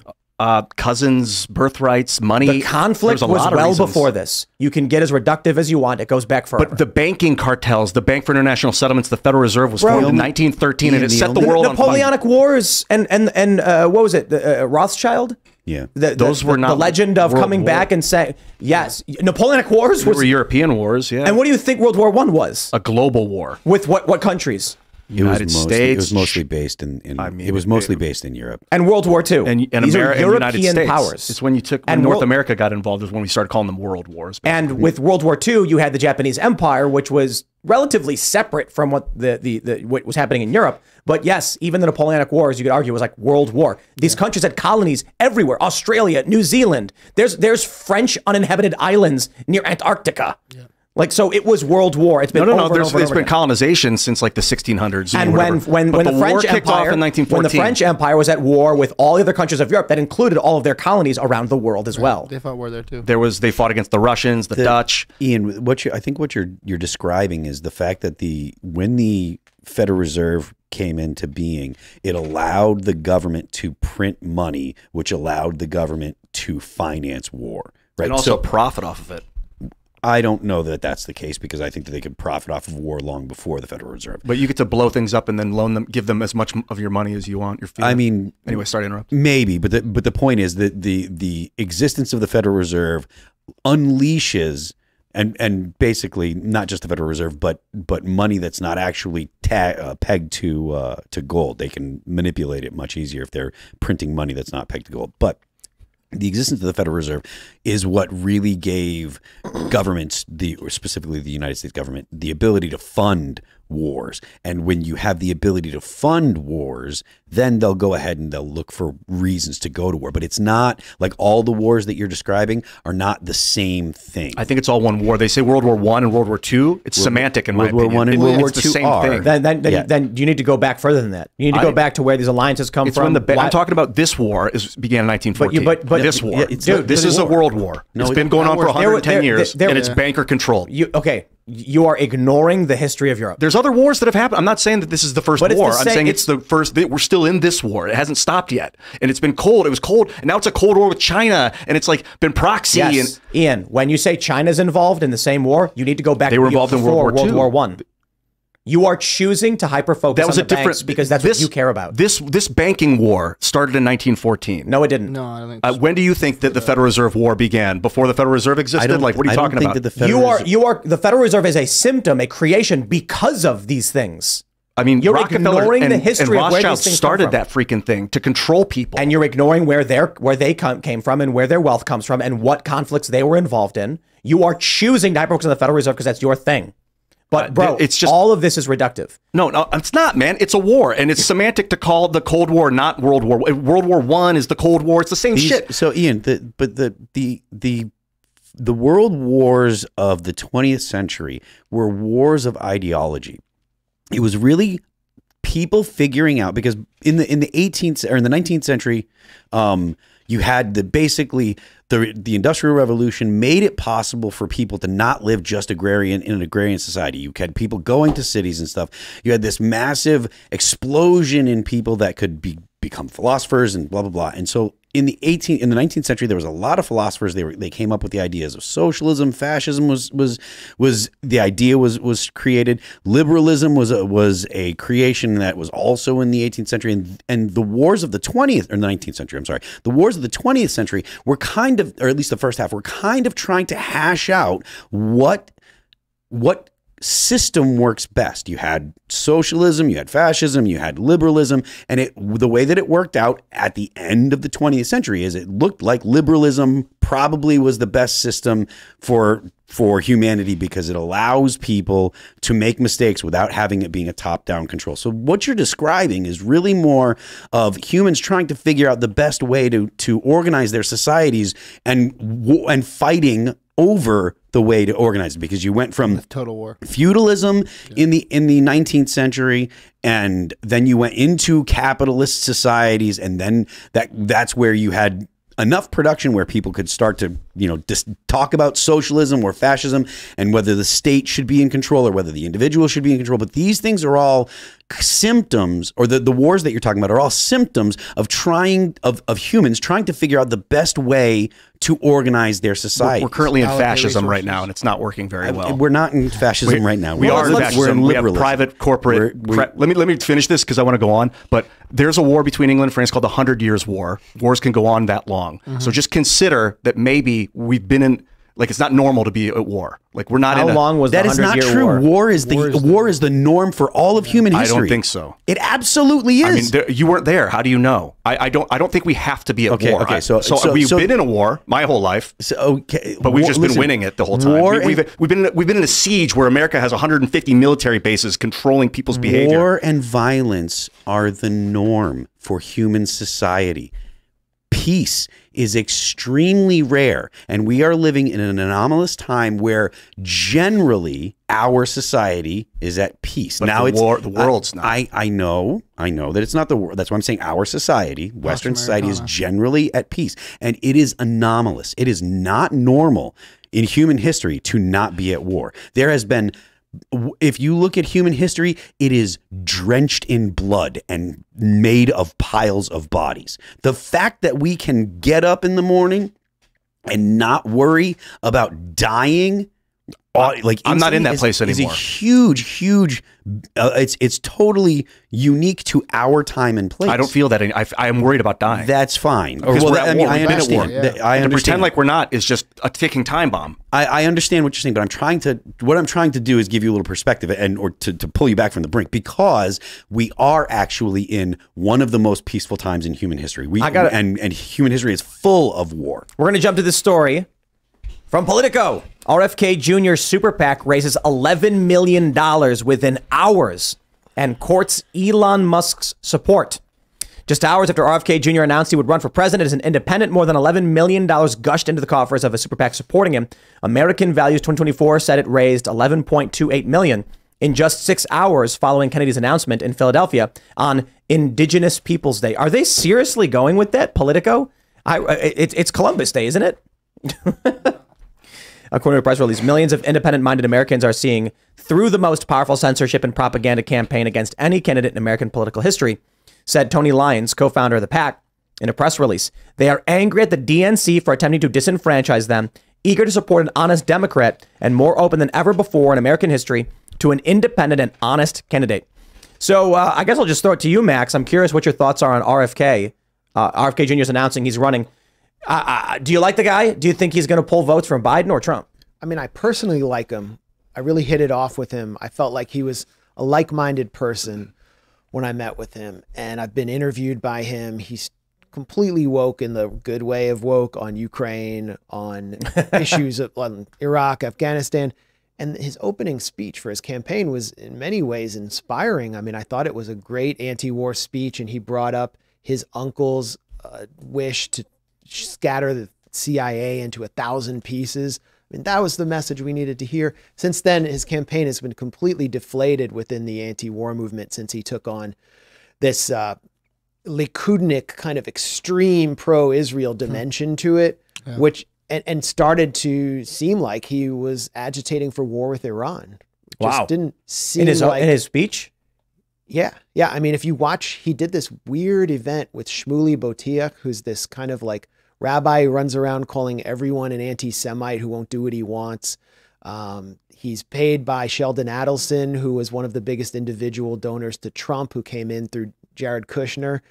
And it was a weird event. I was like, did you get paid to do that? Like, is there some kind of incentive for you to take on this non-anti-war line? Because you see, I mean, if you're that pro-Israel, you're not going to like hang out with me. You know who I am. And it just seemed strange to me. So there's just been this feeling of deflation within the kind of anti-war movement, anti-war independent media, within the sectors of the left that initially supported him, the grassroots left. And yeah, the Democrats were always going to screw him over. Yeah. And now the question is, what is he going to do as an independent? Because we know he was one of the boldest people in America speaking out against the propaganda and psyoping of the country during the COVID event. That would seem to drain from Donald Trump if he was an independent, or whoever the Republican, a DeSantis. And I've heard that as one of his recent rallies, he's been attacking Trump in a more strident way. So, well, it's unclear what he's trying to do here. But you're not voting for him. I mean, I can't see myself doing that, but I don't really. It doesn't matter who I vote for because I live in DC. Well, sure. But I mean, in terms of your moral compass and your heart, if Trump beats Biden, how does that make you feel? Or if Biden beats Trump, like, does it matter to you? I mean, it matters, but I can't see myself voting for either of them. But I mean, just looking at it from a more objective point of view, not me. I think this election is so much about whether you trust the system or not. Yeah. And so many people who just simply don't trust the system are going to vote for Trump just to give the finger to the system. It's not just that. Not because they like him. The indictments, a lot of people who've been screwed over by the criminal justice system, who are not traditional Republicans, are starting to sympathize with him. The things he says about the system, about the deep state, the national security state, the media. Everybody hates the media. It's the the worst. I mean, having been in the media for 20 years, it's like you get all the worst people in the country in one place and then just let them go crazy and dominate your mind. So Trump is I loved when he would call the media, the corporate media, the enemy of the people.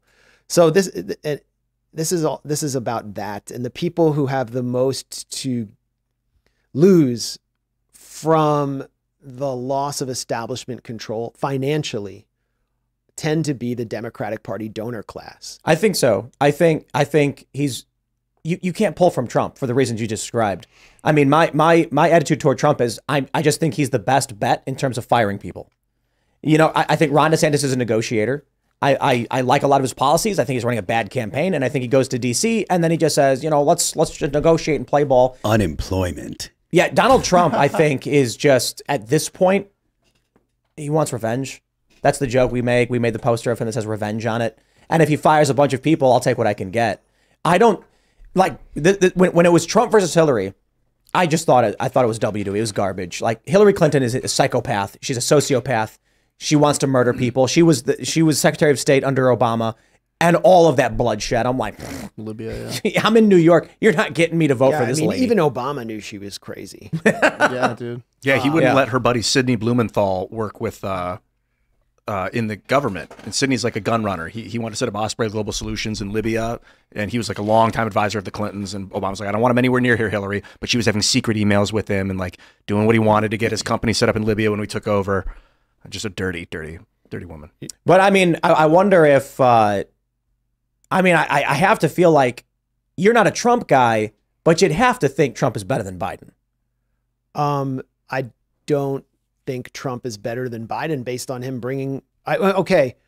I know Bolton. What do you mean better than Biden? Well, I mean, look, Joe Biden is the perpetuation of the establishment, warmonger, warhawk garbage, neolib, neocon machine.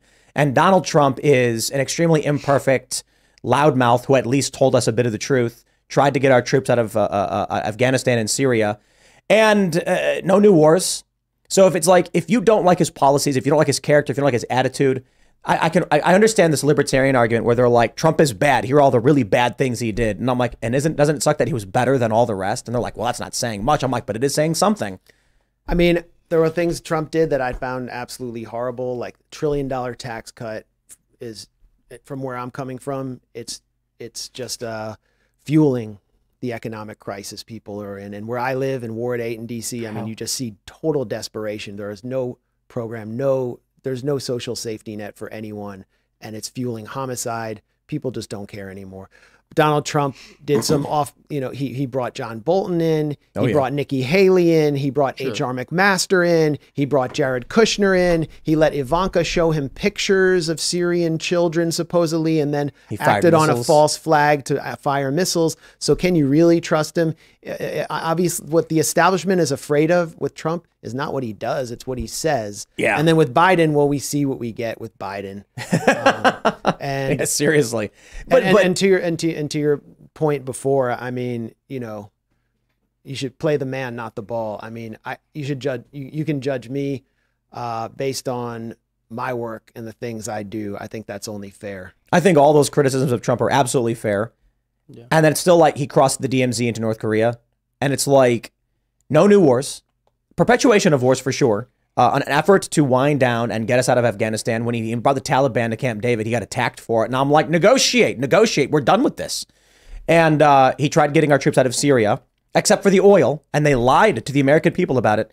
And my attitude is just, I'm not saying you have to support him or like him, but it's like, and you don't have to comment at all. That's up to you. I'm just saying for me, I look at it like, yeah, Trump may be in general bad. I don't know if a president could be good, but he's better than he's the best president I've had in my life. No, I understand why people feel that way. As a journalist, I'm just not going to be drawn into being like a court voice for a candidate. It's because they're always going to disappoint you. What Trump right. shows is just he lifts the mask on the fact that there is what you could call a deep state. I just loved when he was in, it was like he was in front of the helicopter or whatever, and he was like, we're doing this weapons deal with Syria. It's going to be great for the economy. And then all the anti-war left, they were just like, he just said it. He just came out and said it. What did he do with the drone weapon program? Luke was saying on the show that he gave control of drone assaults to the generals. Like, so he no longer made the decision of who's going to die. So he's like, he kind of washed his hands of it and gave, what was that? I mean, I know that he gave the CIA unprecedented powers to carry out black operations, including assassinations. The CIA which is funny because the CIA also was working against Trump. And I mean, John Brennan was running Russiagate. And once you're in the CIA, you're always in the CIA. Like John Brennan being former CIA and then going on MSNBC and calling Trump a traitor. That's he's speaking for a wing of the CIA. But meanwhile, the black ops guys in the CIA were getting to do whatever they wanted. So that's not cool. Yeah, I mean, they say no new wars, but he empowered the deep state by giving CIA authority to do secret assassinations. And he also, the Abraham Accords on their face sound neat, but like you were saying earlier, it put the Palestinian people in an icebox and gave the kings of Israel and Saudi Arabia, the actual head king of Israel, not literal kings, but the leaders, I should say. Yeah, like Emirates and the Saudi Arabia. Wahhabi forces, like the most backwards forces in the Middle East, who are the least democratic, were going to get a complete win-win situation under the Abraham Accords. But so much for that. But so I don't think you can trust what Trump will do. It was his personnel that really. I think he'll fire people. His personnel choices were abysmal. So that's and I'm not saying they're all. What happens if he fires people? What happens if he really starts draining the swamp? What happens if he goes into the State Department and just like, you're all out of here. No more USAID, none of this crap. Oh, FBI, you guys are going on trial for wiretapping me. Just send them all to Unalaska. I feel bad for the people of Alaska when I say that. I was so depressed. They're good people. I followed a BLM march up Pennsylvania Ave, and they walked right by the J. Edgar Hoover FBI building as if it didn't even exist. And I was like, that's how I knew this whole thing was. This is the guy that like wiretapped Martin Luther King. Yeah. Just like, we're gonna go somewhere. But anyway, if Trump did that, I know from a source who was like down with Trump that one of Trump's greatest fears was assassination. I wouldn't be surprised. The new report is that he only uses individual bottles of ketchup that are sealed. He is not as dumb as I thought. And I knew people that were on the campaign trail with him in 2015 said he only eats McDonald's. And the joke was he just loves fast food. No. The issue is that when you walk into a McDonald's, the burger's already made, and you can say that one right there, and you know it's not been tampered with. Whereas if you go to most restaurants, who knows what they're doing? So you're saying the assumption is that if he tried to fire everybody, they'd kill him? Well, take Reagan being shot by John Hinckley to impress Jodie Foster out of the equation. When was the last political assassination, significant political assassination in this country? Do you mean like admitted and acknowledged? Yeah, acknowledged. Because acknowledged, we like then we'll skip over JFK and we'll. Well, I mean, there were more recent ones than that. George Wallace. Oh, sure, yeah, right. Okay, George Wallace was running as I think an independent candidate in '72, and he was going to harm Nixon because he had a lot of Republican, Southern support. So he gets taken out. So you think Kennedy's at risk? The Kennedy family, family history is not confidence building. I don't think the Democrats are threatened by him right now. That's my sense, especially as an independent. I don't think they're threatened by Cornel West. I think Cornel West effectively dropped out of the race. Yeah. And he just wants to have a platform to go around giving talks. Yeah, he doesn't have him on the show. He's pretty cool. Yeah, he's a very wonderful human being, but he doesn't have a platform. Right. He just makes proclamations and uses a lot of isms. It's just disappointing to me because he's someone I have so much common ground with. But I don't think there's a threat right now to the establishment other than Trump. And obviously Trump's kind of like the front runner. So what will they do if he actually fulfills those promises? If he goes like dark Brandon Trump? Is that a rhetorical question? I mean, yeah, I'm just putting it out on the table so I don't have to do all Alex the talking. Jones said that his plane would go down in a plane crash. That's how that they would kill him. I don't know. And like a lot of people would celebrate. Yeah. That would be it. Man. It is terrifying. Like trying to destroy, it doesn't make any sense to destroy the system right now. It just doesn't make any sense. The system's the least worst system on earth. It's horrible in a lot of ways, but Yeah, the system works. It's just the people in the system that are the issue. People in the system become wicked. People become wicked. The systems become wicked. You know. What is it, greed? I'm saying the people that are in the system are who become wicked. The system itself, I agree, it works, but that's why when we're saying fire people, we're not saying get rid of the positions. Well, some people are saying get rid of the positions. Yeah, I was gonna say. Yeah, there, I know. buddy. Yeah, I know. But generally speaking, yeah, I agree. The system generally works because it's checks and balances, etc. But there are people in there that have made it so that their checks and balances kind of even out in favor of them. At the end I of the think day. there are predators. Yeah. And they view the world very animalistically. Yeah. And so the attitude of so many people in power is all that matters is power. Yeah. You know, and then there are the classically liberal individuals, and I don't mean the literal political liberal, I mean people who hold some of these traditional American views of honesty, integrity, negotiation, cooperation, which exist in a lot of different, peripheral political philosophies. And these people think they're playing a good, fair game with the predators who are laughing behind their backs. Yes. This is speaking of the history of our nation and predatorial behavior, how they're like land grab, and they're like, well, there's people there. No, they're not real people. They're called savages. Just take the land.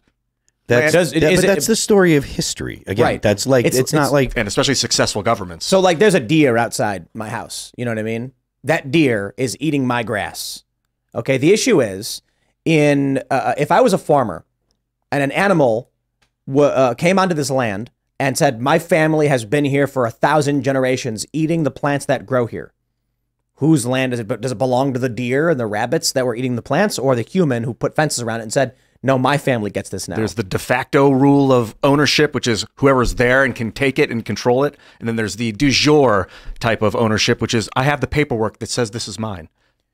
Well, that's when there's a monopoly on violence elsewhere that you can appeal to authority to come and agree with you.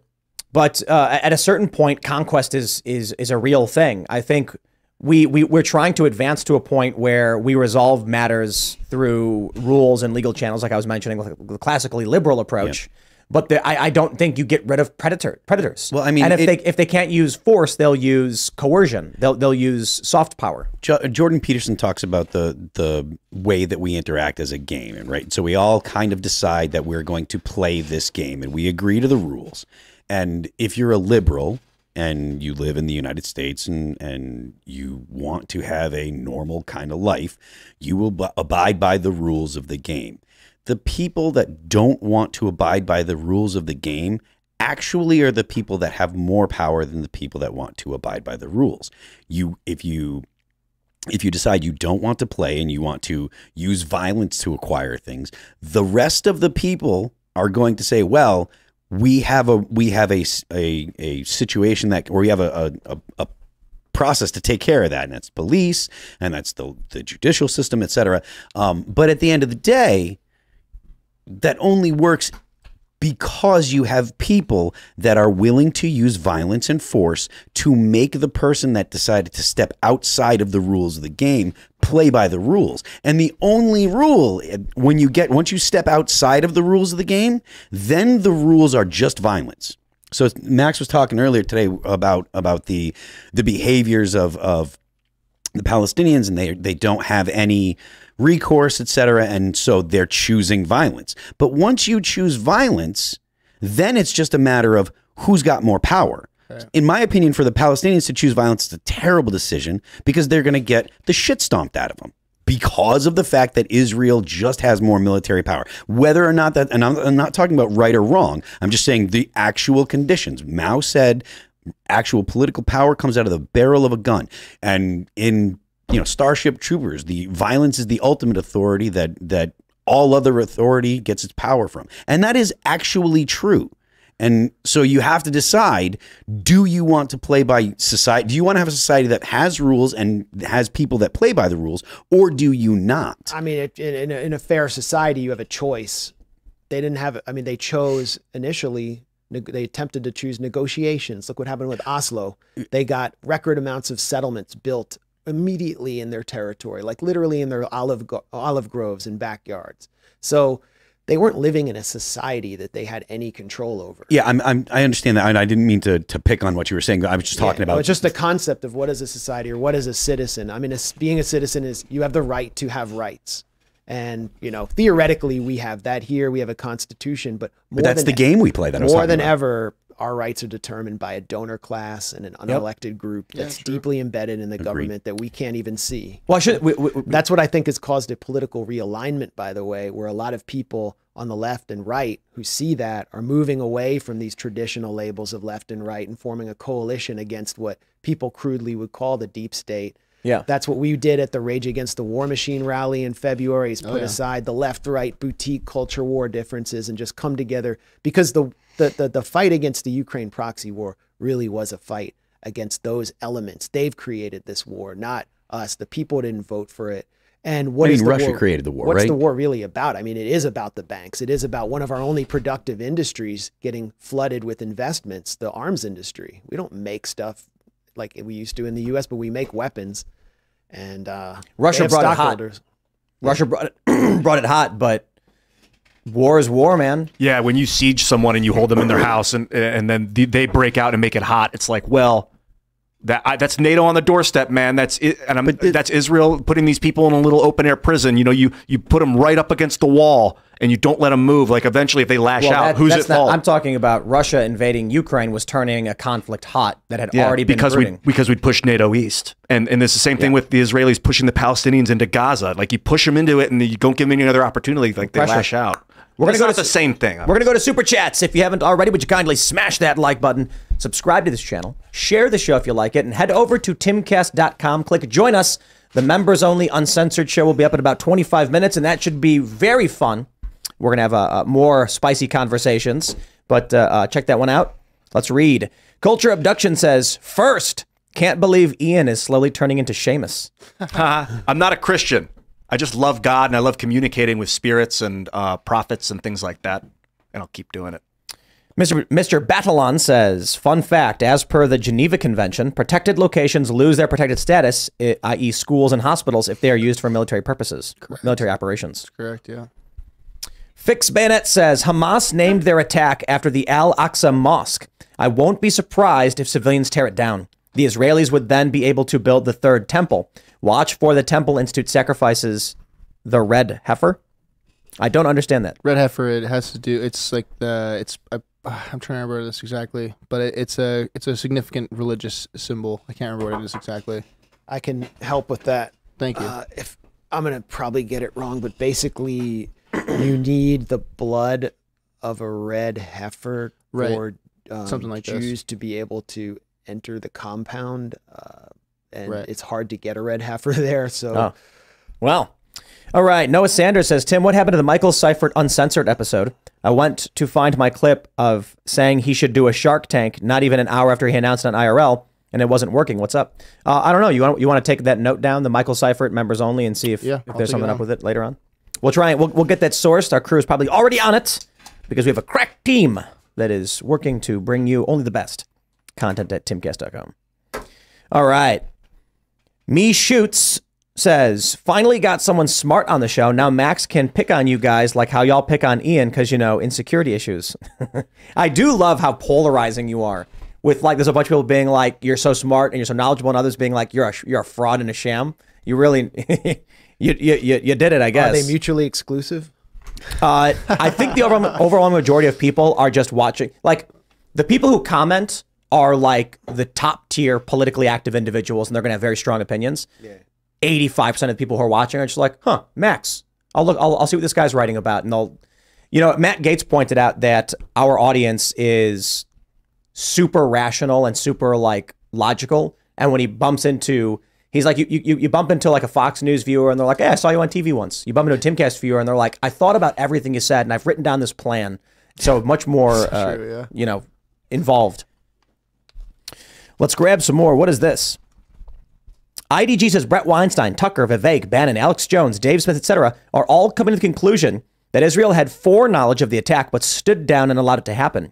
Change your mind? I think that I would lean slightly away from that. I guess you could say this. I think it is completely reasonable to believe that to any degree, be it small or great, Israel did have foreknowledge of something. To then say that Israel stood down and allowed like these attacks and killings of civilians, I would lean against. I have no evidence, but it is completely within the realm of reasonability for a country to allow 1,000 of their citizens to be raped and murdered and captured in order to go to war to destroy an enemy they want annihilated. I completely agree. It's called false flags. Countries that history have utilized this, governments, I should say, have utilized this tactic. But I actually think it's not the simple answer, right? I think if we go by Occam's razor, it's Hamas, like you said, like the targeting of civilians is leverage for them to negotiate the release of their people. So a military operation makes more sense. And I suppose you could say Israel doesn't need this degree of conflict in order to justify what they're doing, especially as you mentioned, they shot people who are unarmed and there was no outcry over it. Israel has something called the Hannibal Directive in its military, which allows the military to kill its own soldiers if they become captive, if they are held captive, because the political price of them being held captive is so high. You know, they'd have to exchange thousands of prisoners or who knows what. And there's evidence that they have enacted the Hannibal Directive and attacked Hamas vehicles that were carrying soldiers back, live soldiers back into the Gaza Strip. So I think that cuts against the theory that they allowed this to happen, because their fear of one soldier being captive is so extreme within the military intelligence establishment in Israel. And now they have dozens and dozens. We don't even know how many. Yeah, I think typically the false flag narratives, while possible, are usually on the more complicated solution as opposed to the simple solution. And the simple solution, one can, what is it? In the absence of evidence, the solution that makes the least amount of assumptions tends to be correct. Israel and Hamas conflict. Hamas wants captives for, they take civilians, they take soldiers, they use them as political bargaining chips. Much simpler and least amount of assumptions as opposed to Egypt warns Israel. Israel says, aha, now's our chance. We'll utilize this to... There's also this image of Israel that they market to the world, that they have the best intelligence services, that they're the surveillance masters.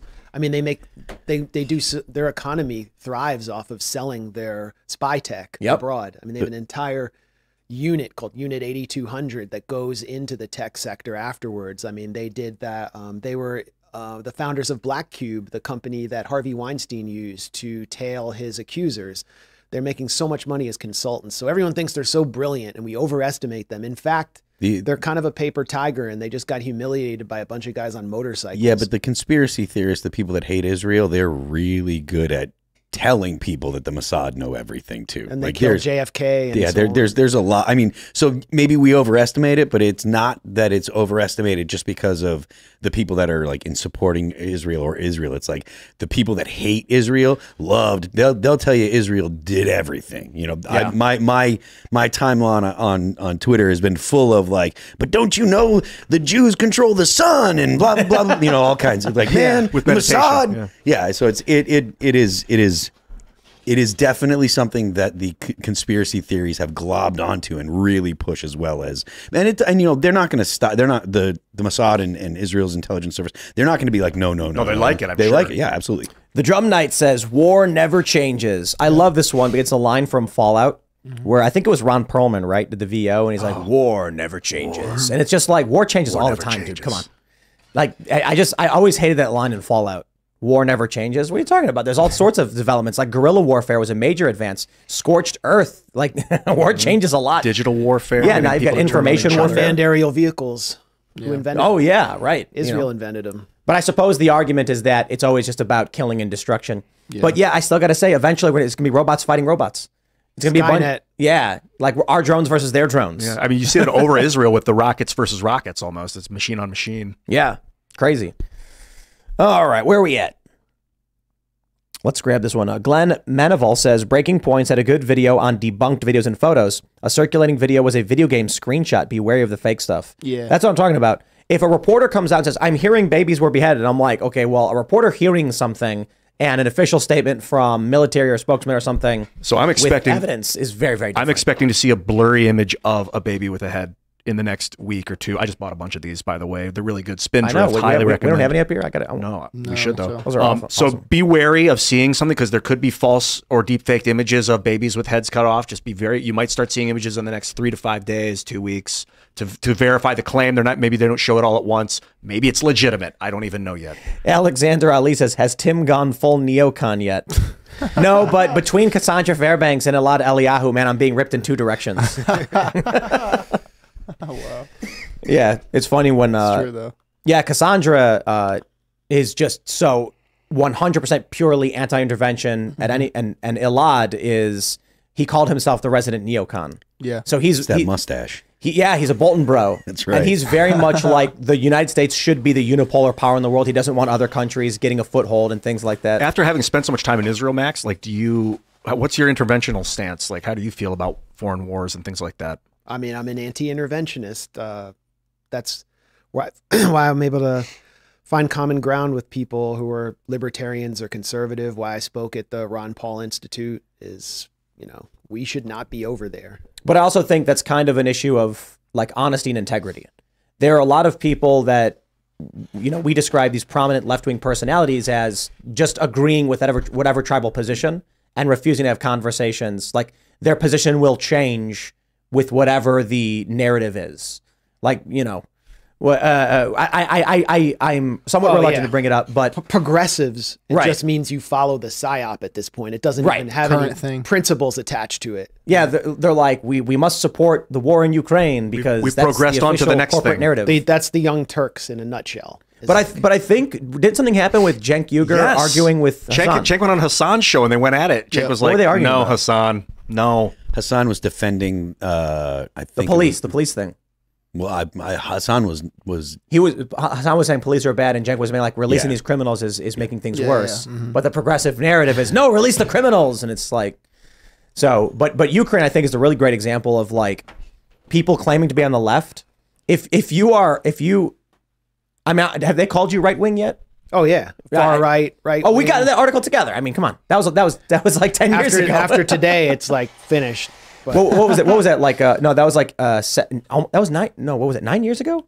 What was the article? When- oh yeah, the Southern Poverty Law. But it wasn't even like an SPLC job. It was like this weird character came in there who is like this anarchist freak from Portland who had Yeah. no journalistic chops, and he concocted this vast conspiracy that involved me, you, like Katrina Vanden, I think who were Ronnie from the Akalik, Nation, too. yeah, her, Stephen Walt, and we were all controlled by Vladimir Putin to enact this red-brown conspiracy Yeah. to like take over alt media. They had to apologize for it. It was absurd. The SPLC argued that they called me alt-right, I think. And they argued that I was right-wing. Their source was... No, they said you went to Iran, so Iran was controlled. Right. Yeah, but I think they said like alt-right Tim Pool went to Iran or something for a Holocaust denial conference or something like this, which is just like the most insane thing imaginable. I was like, I've never been there. This is crazy. You should print that article and put it on the wall somewhere. I think it's archived somewhere. They had to apologize for it. But it's funny. I mean, it was a long time ago. But I think the interesting thing is the only thing that really connected all of us was we're to varying degrees, but greatly anti-war and anti-intervention. Yeah, and so we're seen You're as all right-wing. we're seen as a threat to the American order. Yeah. I could go deep into that rabbit hole, but it's going to bore everyone watching this. But anyway, I called the Southern Poverty Law Center and said this is bullshit, and they retracted all three. Like on That's the crazy. spot. But it's just Because they were afraid of a lawsuit, good. And and I should have just done the lawsuit. Yeah, true. well, I think, I mean, it's tough because I don't think you'd win that one, right? Right wing is an opinion; it's a nebulous statement, and that's why they get away with it. But I think it's hilarious how if you are anti-war, they're just calling you right wing these days. Well, Majid Nawaz won a $30 million lawsuit against them because they called him an Islamophobe. Oh, So that was a interesting. characterization as well. But Interesting. and I think no, it was a settlement because Right. they actually didn't want to go to court. Yeah, honestly, I think you should have sued, and I think. All of us, it should have been like a class action. Well, I got called by some lawyer or something. I thought there was like some lawyer involved. I don't know. It's been 10 years, man. They got a lawyer's letter, but anyway, you're right. But- Everyone had like a similar opposition to the U.S. just dominating the world militarily. And you look at China, whatever you think about China, what countries have they attacked like recently? Tibet. Well, that's not really a country and it wasn't any cost to them. But what I'm saying is they're not going thousands of miles away and taking over, sending their troops into conflicts like Iraq. And they're not weakening themselves. They're preparing. They're buying stuff. Well, they're building buying stuff. They're creating infrastructure. They're cutting deals. creating And that's debt how they're loops going and- to do it. Yeah, creating with a debt in handshake. Africa. Yep. Yeah. And the U.S.'s only move apparently is bombs, which it's just, Yeah. that's why I'm like, this stuff doesn't work. Secure our borders, build up our manufacturing base, cut these garbage international treaties, and then lead by wealth and like, Right. Prosperity. yeah, make people want to be like us and build cultural influence. I guess the Tibetan, it wasn't an invasion, Chinese invasion. It was an annexation. Tibet used to be a country. And then at what point, like 50 years ago, China was just like, now you're part of China, or they just keep saying it. And Tibet's like, we have no voice. Is that what's going on over there? Well, the Dalai Lama was a CIA asset, as were his forces, and they were being used as the Uyghur nationalist movement was by the CIA to balkanize China. And China went in, the population was living under a boy king in abject poverty. And China went in, and much of the population actually welcomed them because they started to get homes and to be able to not worship a boy king and have infrastructure and plumbing and electricity. But there's also a Tibetan exile nationalist movement that's just viciously opposed to China. And where are they based? Here. Where are the Uyghurs based? Here in Northern Virginia, right near Langley. And the National Endowment for Democracy is funding all of their NGOs. So this isn't a judgment on whether they're right or wrong. It's about... We're going to read some more. We got this from Alejandro Reyes, his boy. I'm glad Failed All That Remains lead singer is here for sanity's sake, but thank God someone is having this argument. I never was able to have one with people I know. We should put a gold record on the wall behind you. Oh, yeah, bring one, yeah. And you can hang it up behind you when you're here. Write Failed on it. All right, we'll grab some more super chats. What have we here? David Guyton says, Tim, I make metal sculptures on my YouTube channel. I made you a Memento Mori mask based on Stoic philosophy. It's yours if you want it. Oh, cool. That's sick. I don't know how to go about sourcing that stuff, though.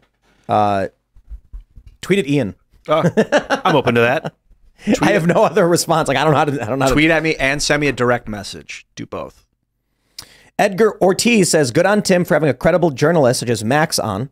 Not sure who the other guy is, though, but could learn a little something from Max. You see, you get one person being like, Phil, you're so right about this. Another person says, Max is so right about this. I respect the Well, that's what happens when attempted you have conversation. so many diverse guests on. Yeah, I'm the failed musician guy. That's who I am. Oh, but I mean, typically, like the left doesn't come on the show. It's pulling teeth. Yeah. It's impossible, you know? And so then, you know, I don't know. It is what it is. It is what it is. It's frustrating to me because the left could get so much more done if it would just focus on issues instead of virtue signaling. Yeah. Which is a large component of what our issue is. Yeah. You know? And so like we've had some leftists on, and we have like these like books like This Book is Gay, where it's got explicit material and that kids should not be exposed to. Some leftists we bring on will say, no, I agree, you're right. That book should not be for kids. I don't know why they're even defending it. I'm like, well, then you need to speak up because you're saying nothing and like lowering your head, while these other people we've had come on the show just explicitly defend it and say kids should have it. And I'm like, you're just saying that because that's the progressive line of like the narrative or the psyop. All right.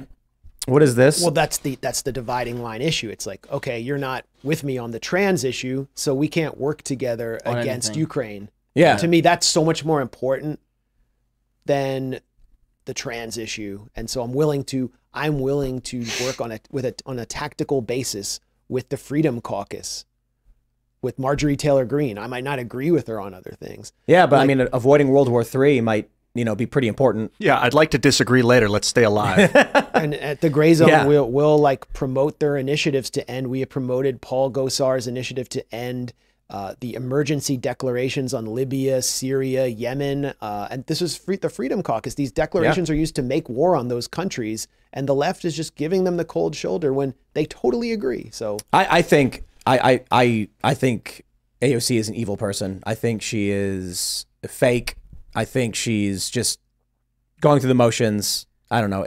I think she'll be the establishment. She'll be the next Nancy Pelosi. she's the new Obama. Well, there you go. Or that, right? That works. Yeah. Yeah, we need allies now, so let's work together. All right, PTB says anyone who likes Malort hates themselves. Wormwood's great. I'm not trying. I want to be careful because I don't want to rag on Malort. I'm from Chicago, but the Chicago joke is he just says he drinks more.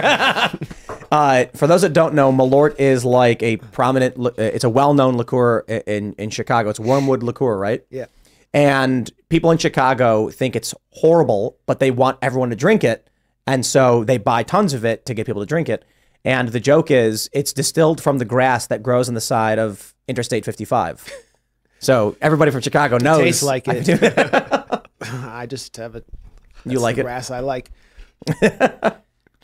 All right, where are we at? And I'm a self-hating Jew, so. Do you believe in God? You've gotten some of those comments for sure. In a way. A side of salt. Let's read this one. A side of salt says Hamas is in charge of Palestine. Their charter calls for the eradication of Jews and Christians. WTF do you mean it's not religious, Max? The Hamas charter was formally changed to remove those anti-Semitic passages in 2016 or 17. It's no longer there. But I don't know how much time we have. I would love to address the issue of Arab anti-Semitism. We can go nuts on the after show in a few minutes. Yeah. We'll go deep into all this stuff, and I'm sure it will be needs equally to be, polarizing. Understood, but they did that just so that they could attempt to negotiate with the outside world because they recognize it's ugly. And anyway, here we are. All right, let's try and grab a couple good ones. There was one that I really wanted to get, and where did it go? All right, well, I'll just read this one. DTYLMW says, Tim, I'm begging you, please bring in a real historian that can push back to all this nonsense this clown is talking about. As a starting point, please read and learn about the whole history from the book, The Palestinian Delusion. They can't all be praising you for being a good journalist. Some of them have to be criticisms, but... Well, it's either real or fraud. Yeah. All right. AB says, did it just jump on me? It did just jump, yeah. I hate when YouTube does that. Yeah, it's frustrating, man. Right there, it's right there. Oh, there you go. He says, AB says, Ian, you do know that Sidney Blumenthal is Max Blumenthal's father, right? Is he? Well, that's why you brought it up. No, I don't know. Are you guys related? Yeah, he's my father. Oh, well, so what's up? What you just talking crap about Hillary? Like they're tight. Well, I don't agree, and I speak for myself. And you don't agree with your dad, or you don't agree that Hillary? I don't agree with I would Hillary be nervous. Clinton. I was formally denounced by Hillary Clinton in 2016. You can look that up. I was denounced by Hillary. I was also denounced by the Trump campaign. I think I'm the only person to be denounced by both. You got so level 4 Max's plates company, over there? Osprey, they were basically like, when we take Libya, let's make sure our Man, company I gets set can't up. speak to any of that, but all I know is there was no company and no money that I know of. And I honestly, I can't speak for somebody else. I'm speaking for myself here. I don't agree. And I think Hillary Clinton is a dangerous figure. I made that decision. I spoke out in 2016. Jake Sullivan, who's the NSC director for Joe Biden right now, he authored the statement denouncing me on her behalf. Wow. And it was because she wanted pro-Israel money from her largest donor, who is named Haim Saban. And, I think my father's a complex figure. He helped start alternative media in the early 70s. His columns on the Iraq War are like vicious denunciations of the neocons. And in some senses, yeah, that work has inspired me, but I don't agree with him on other things. And I think a lot of people watching this don't agree with their parents on politics. So I'm just here to do my own work and be judged on that. I would love to have Max in here because I've talked crap about him before. You mean Sidney? He's Max. Oh yeah, man. Sid, I'd love to have your dad in here if he ever wants to and talk about it. And we don't have to talk about Osprey. He's got his 5th book on Abraham Lincoln coming out, so I'll invite him. Oh, cool. Oh yeah, dude. Because war is the way of the world. I understand this now. Before it was like warmongers are evil, stop. But now I understand the power and the value of force. Oh, Ian's full on an interventionist. Just the other day, he was talking about he's for intervention now. He's literally trying to make a state in the Middle I'm willing. East. There are state in the Middle East. There are times and places when horrific things can be deterred with force. But I would love to have that debate with someone that's been there and worked behind the scenes. I think that we should find maybe prominent academic countervailing views and have a larger conversation. You know, God, that's awesome. but again, I don't think this question for Max just because you're related. I wouldn't, you know. Well, I mean, if we want to have your dad on, we'll ask your dad. We won't ask you about it. You know what I mean? I'll put forward a request. Happy to do that. Yeah, it'd be great. Whatever. You know, like he's not really in the game anymore, but yeah, my work speaks for itself. That's all I got to say. I mean, the fact that you are that close to Hillary Clinton and are critical, I mean, that's kudos to that. I mean, we disagree on a lot of stuff, but kudos to that. I don't give a shit who you're I related met to. her once in my life. Sorry to hear that. Yeah. Let's we'll pull up the one more. We'll do one more. Raymond G. Stanley Jr. asks Tim, any word on the 2A documentary? Man, that thing was supposed to be out for the 4th of July. Yeah. And then we really wanted to include insert footage, which we have to get clearances on for copyright issues. And so I suppose it's just been delayed due to that. Yep. But it's fine. I don't think it's a big deal actually, as we're getting into into the election season and all that stuff. Yeah, it might be more I don't know, prescient or more opportune to wait a little bit on it. And you know, we'll see. We'll see what happens. So other than that, smash the like button, subscribe to this channel. And how about this? We're gonna talk deeper on all of this stuff in the members only uncensored show, which will be up in a couple minutes. So go to timcast.com, click join us, become a member. We're going to have that uncensored show on the front page of the website. And if you join the Discord server, you can submit questions and potentially call in to talk to us and ask us questions. You can follow the show at Timcast IRL. You can follow me personally at Timcast. Max, do you want to shout anything out? thegrayzone.com. And check us out on YouTube. Just look up The Gray Zone. We stream every week, usually Fridays. We'll do another stream on Friday, and I work with some incredible people there. You should follow them all. Right on. We just do straight up investigative journalism, and we break the media blockade on all of these issues of war and peace, propaganda, intelligence, everything else. Sounds good. I am Phil That Remains on Twix. I am Phil That Remains Official on Instagram. The band is All That Remains. You can follow us on Apple Music, Spotify, Pandora, YouTube, Amazon Music, you know, the internet. And I'm Ian Crossland. I'm very serious about considering offering the Palestinian country to become a state in the United States. This is the most hilarious one. It's not my idea. My friend said it last night, and I like balked at him, and I shut off the computer, and I was sitting there, and then it started to all kind of form. And I was thinking of like Hawaii is so beautiful. You know that they don't want it, right? Well, I do know that. I do know that. It's like a less worse of either that, or do they want the carpet bombs? Like, what do they want? Let's talk about the members. Yeah. Okay. Bye, guys. Yeah, that's been interesting. I'm Serge.com. Yeah, I'm excited to talk on the members only show, especially to have this be broken down by you, Max, and more so. I think a lot of people don't understand it, don't know many of the like underlying issues behind this. Anyways, we'll see about that stay hoodie in. I guess that's an interesting take. We'll see you all over at timcast.com in a couple minutes. Thanks for hanging out.